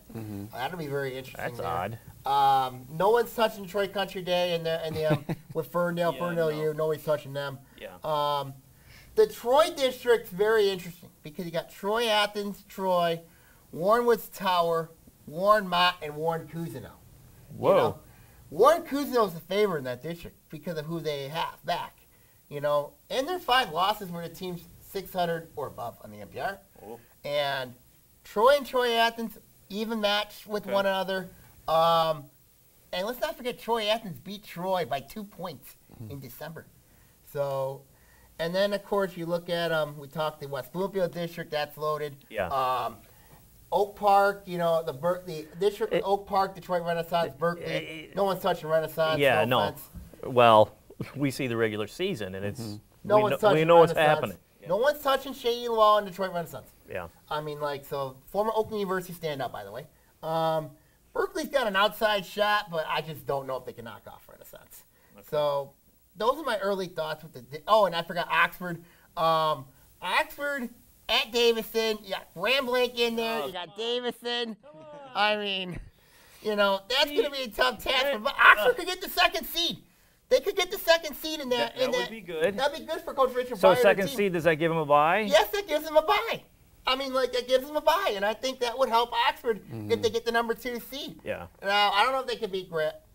I think they got a shot at Grand Blanc. I mean, like, I think they got a shot at him. I mean. You calling it? No. A man of conviction over here. No, I just think Grand Blanc too much for Oxford. I know. Sorry, Wildcats. But we've seen crazier things. Right. Sure. I was going to say. But if there's a team that's more than primed to pull off an upset, it's Oxford. Yeah. Because I think Grand Blanc's got a history of choking, especially in the postseason. They got a history of it. All right, we're at 1:31 or so. Live here in the studio. It's Sports Day. We're talking sports, as you can see. It's the ONTV Food Drive, the 12th annual ONTV Food Drive for Oxford Orion FISH Food Pantry. Our collection goal is $55,000, but we have surpassed that collection goal due to generous support from our sponsors. And if you'd like to donate, you can do it in multiple ways. You can head on over to our website at orionontv.org and donate there via GoFundMe. That account will be up until Friday at close of business. And then you can donate in person. Head on over to the studio, say hi to us, the crew here, our volunteer crew. We got great camera operators here today working with us, our volunteers. And you can say hi and say hi to the staff. Drop off your stuff. You can even drop off a cash donation if you like. We're trying to fill our van up with physical donations. Again, this year, we're at 1349 Joslin Road in the big blue building at the Orion Center. Okay, so back to sports. So we're talking high school. There's a lot going on. Season's winding down. We're going to kind of transition because there's a lot of other sports going on. Now, Sammy, you and I talk high school a ton. Every Monday. OAA Now. OAA Now when we're there. And by the way, OAA Now, I want to share with you, and Joey knows this, and the staff does too. #1 listen to podcast on ONTV's platform. You are #1. So you got about 30 people a week tuning in, and we know their coaches, we know their players. I got a lot of enemies on this show. He does. I got a lot of enemies. You do. Yeah, you call out a lot of people, and they let you hear about it, which is a lot of fun, and Just wait till you look at football. It's all good natured, right? Just wait till you watch football. You know, yeah, controversy gets clicks. Sure, controversy gets clicks, and then he says some stuff, man. I mean, you're getting up there in age there. Happy birthday, by the way. Thank you. It's his birthday, young man. Thank you. And so I'd say the energy level has come down with his. Yes, if you saw BT back in the early days, we had to have an oxygen tank for him and a stretcher to get him out of the building. So anyway, so we talk controversy, we talk different topics. Today, well, let's transition into some college. You want to do? You guys want to do college? And Joey, do you have a topic that you want to dig into? Well, because Sammy's here, I think we have to talk about Michigan State. And I will chime in for Michigan's side because, you know, Malik, my partner. Yeah, we're missing Malik. He's a big Michigan fan. Are we going college football first or college basketball? Oh, I'll let you choose. Because college basketball, you know Michigan's the NIT team. And we know Michigan State's going to be in the big dance. But how far can they go in the big dance? Because they just lost big time to Rutgers. In the most obscene way. And now I'm not saying that it's a bad thing because the Big Ten is very competitive and the Big Ten is a tough division. But when you're a top 10 team, you can't be losing to Rutgers. No. And now they have to go play Wisconsin tonight. I think they'll beat Wisconsin. Of course you do. I'm nervous about this team. So I brought it up earlier about in high school how you have two-headed monsters and you need that third option. Michigan State, I think they only have one option, and that's a problem. Are you saying Marcus Bingham? No. No. By no. Christie? No, Gabe Brown. Gabe Brown. Gabe Brown is the only option they have right now. Christie's fine. And that's a problem. Rex Christie's fine. How did Christie do in that Rutgers game? Didn't play well. He didn't play well. No, and he did the same thing against Illinois. Yes. He came up with a bagel. I mean, did nothing. Hangover, and so, and the other problem that I have. He's not a freshman anymore, Sam. You know that. You're halfway through the Big Ten season. The other problem that I have is there is so much talent on this team. And I'm a State fan, but I like to stir the pot. And so when I'm so in depth on basketball, I have to talk about it. Marcus Bingham is a 17-year player for this team. And just this year, he's gotten his second career double-double as a 7-footer. 7-footer, yeah. That is a problem. There has been we have Gabe Brown, Malik Hall, Julius Marble, Marcus Bingham, all these very talented players have not shown anything. They have not developed. I'll shake his hand. He's true. I'm a State fan as well. And if you watch it, the junior class, are they a senior class now with Marble? Yes, most of them. They did nothing. Yes. And when they came into as State, a class, you were so excited about the potential for this team. Yeah. Sammy. And I just don't know. He's not going to say no. I don't know where to go.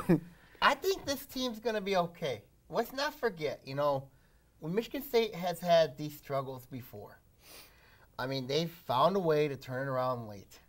Let's not forget, Michigan State a couple years ago was a 7 seed in the NCAA tournament. Yes. Got to the Final Four. Different, completely different type of team.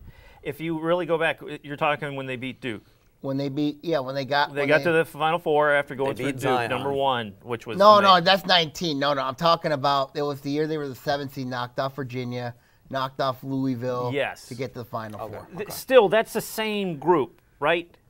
Right, roughly. They played defense in a different way. Mm-hmm. And that whole squad was a different defensive makeup. Mm-hmm. This one, I'm watching going, you're getting up, rebounded on the boards, especially in the offensive side. That's not a Tom Izzo team. I get that. It's insane. And turnovers. And the turnovers has always been a problem. Yes. But which is weird to say when people talk about Coach Izzo and then strict guy. Almost all of his teams have turnover problems. Horrible. I don't know. I don't know what to say there, but they had turnover problems even going back to the championship season. I mean, it's just a. How when they had Cassius? No, in 2000. I mean, we're going 20 years ago. They've always had turnover issues. Sure. But they just got the scoring. It's just. I just see them. They're not as good. I think it comes down to guard play. I mean, it does. Michigan State. Who wants to be the leader? Who wants to be a leader in the guard? It comes down to point guard play because. Obviously, you've had Mateen Cleaves, you've had Cassius Winston, you've had Caitlin Lucas. Well, we're going back. I mean, they just don't have a true point guard on this team. Mm-hmm. They don't have one. No. And then you look at last year, the big thing like last year, they had a lot of question marks going into the tournament last year as well. Mm-hmm. Aaron Henry stepped up huge in the tournament, and he kind of was that leader. They don't have that as good as I think Gabe Brown can be, I don't know if he has that in him necessarily to turn it on. And if he doesn't have it, then they're going to need 2 other guys at least to step up and score for this team. It's not Hauser. They have so many. Hauser's been very disappointing. They just have so many inconsistencies on this team. And I agree with you. They are potentially a team that can make a Sweet 16 run, maybe Elite 8, but I just don't know if they're going to be able to be consistent enough to do it. They've got a lot to work on. They got a lot to fix. I mean, that's something that I've noticed with this team. And we're pretty much, we all agree on this. But if you're looking at, let's say, the other side of the coin, U of M, what is going on down there? They're an NIT team, bottom line. Because if they don't get it, who's the big guy down low? You got Dickinson. Yes, Dickinson. So if he doesn't get the ball, just if you go back to analyze the Michigan State game, what did they do in the first half? Dumped it down low. The guy was on a roll, couldn't stop him. Foul making machine, rolling it in, layup, free throws. And then they cycle him out to the 3-point line in the second half, 7-footer. What? And then the other problem is I don't get that. Michigan has the exact same problems that Michigan State does. Yes. Just on a different level. I'm still trying to figure out Oakland's problems too. Hunter Dickinson is the only guy that Michigan has at the moment that's consistent. And teams are now allowing him. Let him get 20. Let him get 20 and then shut everybody else down. Right. There was a lot of people that were double teaming him all the time and letting him do whatever, opening up other guys. And now they're just single covering him. They're letting him get his points, and they're challenging anybody else to get him. They can't. And me and Malik and I have been talking about this a lot. This is Juwan Howard's first true team.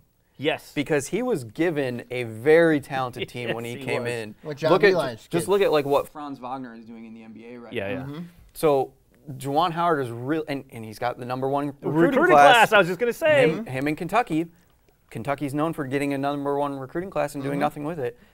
Will Juwan Howard figure it out or not? I don't know. I mean, he's still got his growing pains, but that's a big concern for this team now, is that he now controls this team. Correct. Yeah, now it's his team. I mean, obviously. And this is where coaching comes in. Yes. What kind of a coach is he? Yeah, what kind of a coach is he? Right. You know, you look at longtime coaches, you look at Greg Campy, at Oakland, being there a long time. I mean, like, I'm still trying to figure out what his problems at OU are.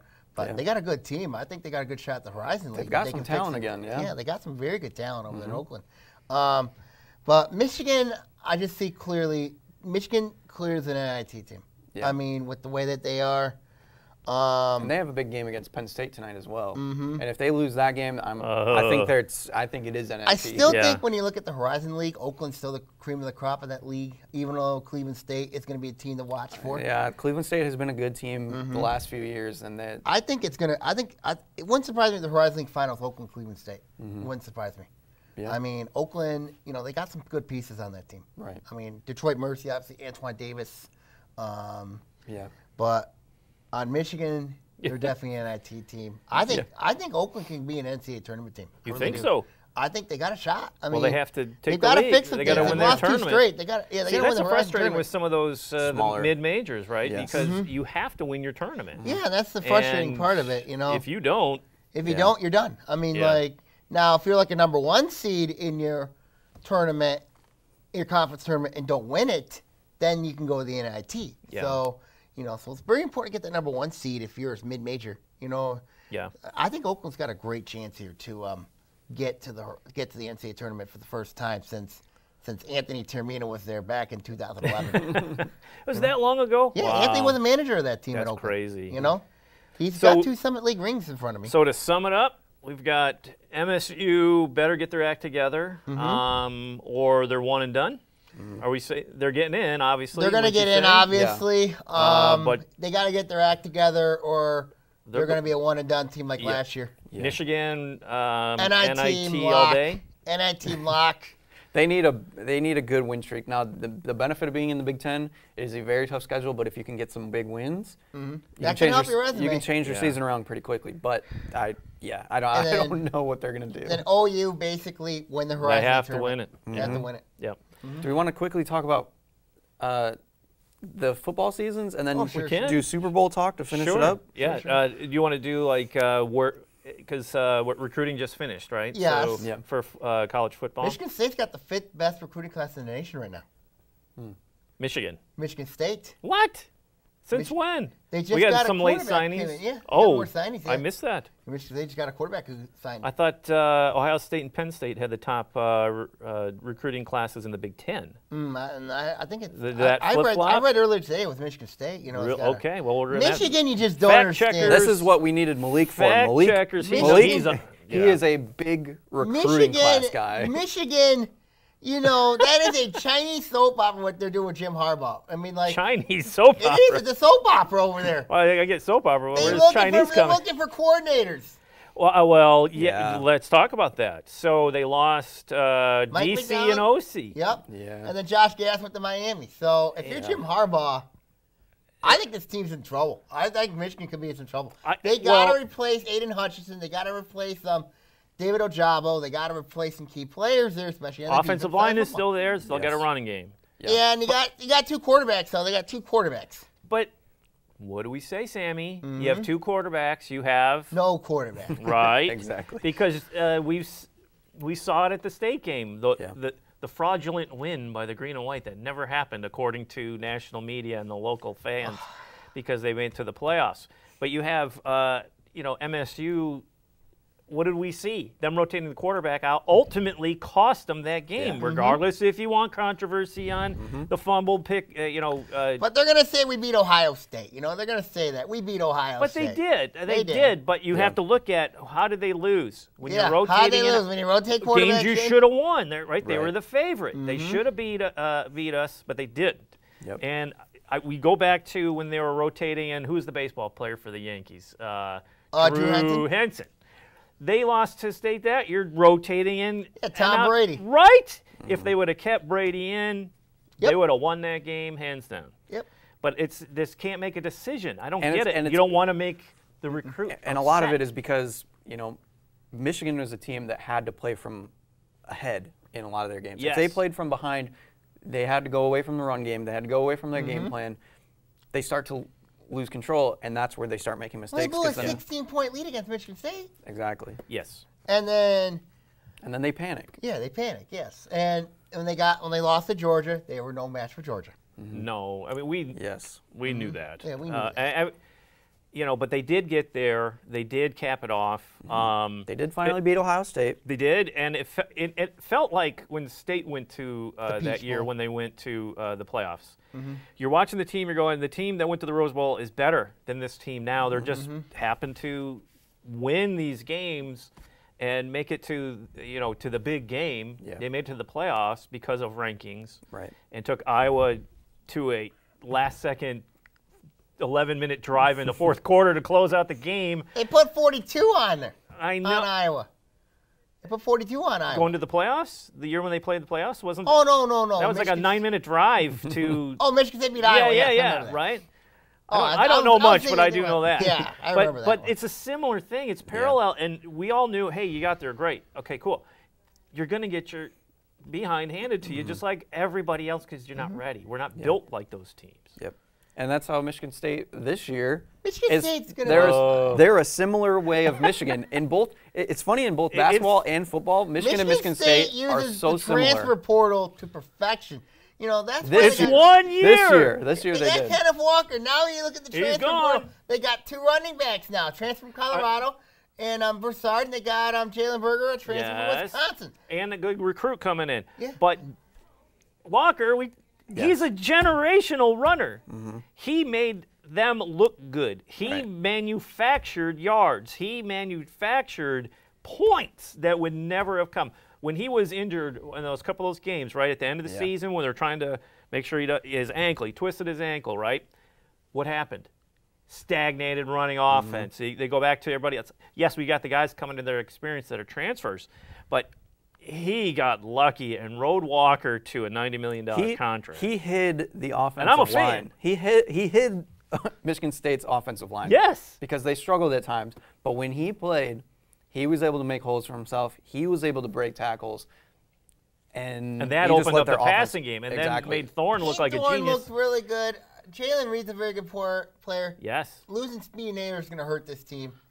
But they did thought they were going to lose Reed. I think it was a bad decision for business. But me too. I he was decided shocked I he think it was a stayed good decision. because he had good. Naylor was injured. I think it was a good decision. It's good for To Michigan come back State. for Reed? But Really? Good decision. I think his draft stock was very good. it wasn't going to be higher. The thing that scares me with Michigan State next year is their secondary. That's going to scare me. They were the worst in the nation last year. It was horrendous. They were the And they still get 11 wins. Huh? Yeah. What? I still think they're going to get 11 wins. Oh, Sam. Oh boy. I mean, Mel Tucker You has sure proved. you didn't drink any of that? Mel Tucker has Pepsi? proved that he can.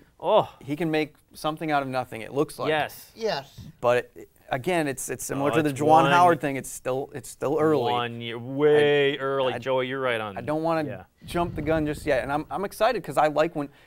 I will say I'm a big fan of Michigan State football. I don't like Michigan State basketball as much as I like Michigan. That's where I kind of flip-flop. Michigan's got a very soft non-conference. But Michigan State, they got to play at Seattle against Washington. That'll be really interesting, for a non-conference. Yeah. So Yeah. I don't know. I think MSU football next year is going to be 500 if they're lucky. I disagree. I'm willing to wait. Surprise me. I am willing to place a Prove wager me on it. wrong. I'm willing to place a I wager. like Tucker, what he's doing. The culture has changed. I Mhm. like it. The kids are enthused. You can't deny the recruiting. Right. But how many times have we seen this in recruiting? Look at Michigan's recruiting class. Mhm. Number 1 in the Big Ten, top 5, top 5, top 5. Yeah, they know how to develop and talent. what did they do with it? They know how to develop talent. MSU, you know, traditionally before Tucker came in, before the downslide of D'Antonio, they were in the 20s, 25s, and developed them until they slid and got lazy at the end and just didn't want to recruit anymore. So, but this is different. You got Tucker who's hungry. He wants to prove himself. Just got a big paycheck. Monster paycheck. But he also has a monster revenue stream for his staff. This is the largest staff that MSU's ever had. And they're now on par with Ohio State and Michigan and Penn State and those guys about getting a payroll for having those special assistants and all these other things going on. And you can't deny the strength and conditioning coach they got running over there. Did MSU ever falter and look tired at the end of any game? No. No, never. And that's how they started winning some games. The other team, they could wear them down slightly, get a W. Yeah. But I think last year was a ton of fun. Unbelievable. It got the fan base back energized, right, Joey? Yeah. Yeah. them back going, yeah, this is interesting. You just got to get rid of the white helmets. But get out of Dodge. I think love the 'em. problem though last year, Sammy. the thing last year is you couldn't believe it was happening. Anything because I know. You're like, I can't understand how good this team is or how good it's not. And that's how I feel in their basketball right now. It's like I don't have a good read on what Michigan State is. Yeah. It's a fun ride, but I'm not sure. And we're at about 10 minutes to, so we got about 7 minutes left in this segment before we roll out of here at 2. Let's talk Harbaugh and Michigan, and we just kind of glanced over it a little bit. He lost an OC, OC and DC. Now people are going, oh, the OC's gone. He's going to Miami in a lateral move. What's going on over there? I think it doesn't really matter in the OC because what they do, vanilla, run the ball up the middle most of the time, right? It's the defensive coordinator losing him. I think that's the key loss. If they go with that, I know a perfect guy who could be the defensive coordinator. You? Yeah, no. You almost said Bellamy. yes. Ron Bellamy, former coach at West Bloomfield. Yeah. Championship experience. He knows how to win. I think he'd make College a great coordinator experience. Even though he was a receiver at Michigan, you know what I mean? He played wide receiver at Michigan. He's a wide receiver, and you put him as DC? I could put him at OC if you want. Go ahead. You do it. Ron Bellamy for offensive coordinator. That would be really OC. interesting. I thought you said DC. I'm looking at the DC side of the defense because they had a decent defense, right? The guy came in and did something right, put him in the right positions. He made Ojabo? Is that his the other guy on the other David side? Ojabo, Never heard of the guy. Yeah. Next thing you know, he's potentially a first-round draft pick, which I don't know if he's. They run into the same problem of struggling on the secondary like Michigan State. Yes, does. and they have for a while. They have for a while. Yeah. Vincent Gray was not very good. No. But their linebackers and line has been Sorry, solid. Rochester Adams. Offensive line was pretty good. Their offensive line won the best line in the nation last year. Yeah, but then how they do against Georgia? Well, that was how they do against It Georgia. is like a generational defense though for Georgia. So yeah, I can't blame them too much. Well, how big is that end? 6'8", Yeah. 500 pounds. But okay, so for Harbaugh, he came back. I'm flirting with the NFL. He's coming back. I'm committing. I'm committing more than anybody's ever committed to anything in my life. Damage is recruiting. You can see it with these kids. Yeah, they don't have the patience anymore. No, not anymore. And that's why I'm saying, if Jim Harbaugh keeps flirting with the NFL, who's going to want to go to Michigan? Listen, I don't think he's flirting anymore. I think this is it. Yeah. This was it. He got them to the playoffs. They had a great year. Turned around what was a disaster for a lot of teams. I mean, you have to admit. I mean, they had COVID problems, if you believe the media reports. But yeah, I mean, they ran into problems. It was, one-off, just like MSU. It looked like it was a one-off. Like some other teams ran into that. But turning it around like he did, got him to the playoffs. His stock was high, and if he was going to go, this is it. And no one else is going to want. I don't think anybody's going to want him. Yeah. This is it. He's here. The only thing they're missing is the contract for life, right? But it's just, yeah, I'm happy he stayed. Against Mel Tucker. 0-2. See, that's crazy. 0-2 against Mel Tucker. Yeah.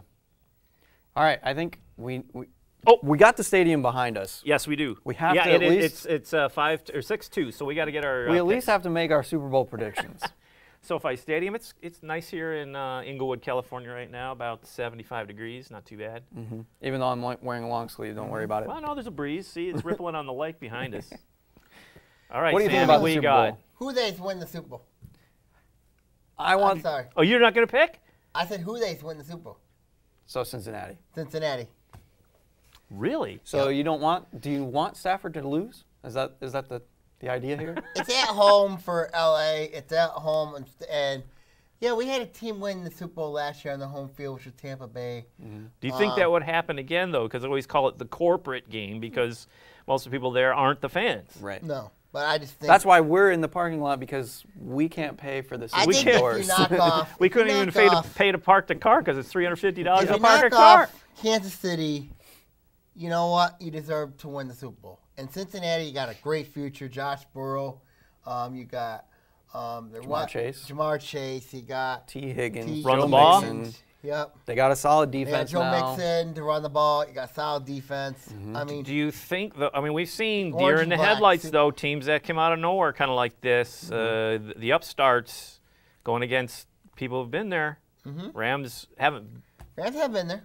Right? Stafford's never been there. Well, he had. Well, see, and that's the thing where you can't pick a clear favorite because what has Stafford done traditionally? And he's but played with the Lions, though. Right? Yes. He chucks it in the end zone to triple covered, and you know he's going to do it. Yes. Yeah, My but he son has and the I were Lions. betting on how many interceptions he's going to throw that last game in the championship game. I mean, and I'm sure our director Joe Johnson is rolling right now because he's a big Stafford supporter. But But that's okay. yeah, I think Cincinnati wins this one. Okay. I would say Ooh. 31-24. okay. In LA. And Sure. Joe will be wearing a Bengals. I can just imagine Joe Johnson wearing sunglasses and singing, who they think's gonna beat them Bengals. 2 minutes? All right, we got 2 minutes. Joey, your pick. Man, it's tough because the storylines are both good. A young team that has a lot of just fire in them in Cincinnati, and then the Rams, kind of a powerhouse. Stafford getting over his demons, I guess. A lot of contract. But at the same time, if Stafford loses, he's no better than Jared Goff, I guess. I know. Technically. He looks better. His stats are way better. I can't deny that. So what do you got? I'm going to go. It sounds like you're making up your mind as we are on this stage. I am, and I've been trying to figure it out the whole time. But I think I want to go with Cincinnati. I think I like their story a little bit better. Maybe it's biased. I don't want to see Stafford to win the Super Bowl. I like that he's gotten over his playoff hump, but I want Cincinnati 27-21. All right, so same thing. I love the Cincinnati story. I love it. I think it's great. I just wish it was like the Lions or somebody, but it's Cincinnati, so be it. But I think the Rams are going to win. Okay. Yeah. I think the Rams are going to win. I think it's going to be close, like Sammy said. I mean, both quarterbacks can put up points. But having home confines, I think the lights are a bit bright for that upstart Bengals team, and I think the Rams are going to. And Cincinnati got sacked 8 times by the Titans, or 9 times. So the Rams have a better defense. If they don't stop that, it's gonna be ugly for the Bengals. But okay. So we're going to wrap this up here in the studio. I'm Ian Locke, Executive Director at Orion Neighborhood Television.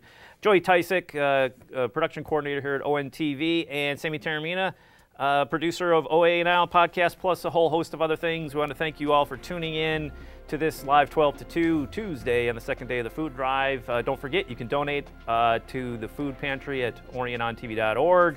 Click on the GoFundMe link, get some donations in, and hopefully we can get a nice chunk of change over to the Food Pantry to help those in need.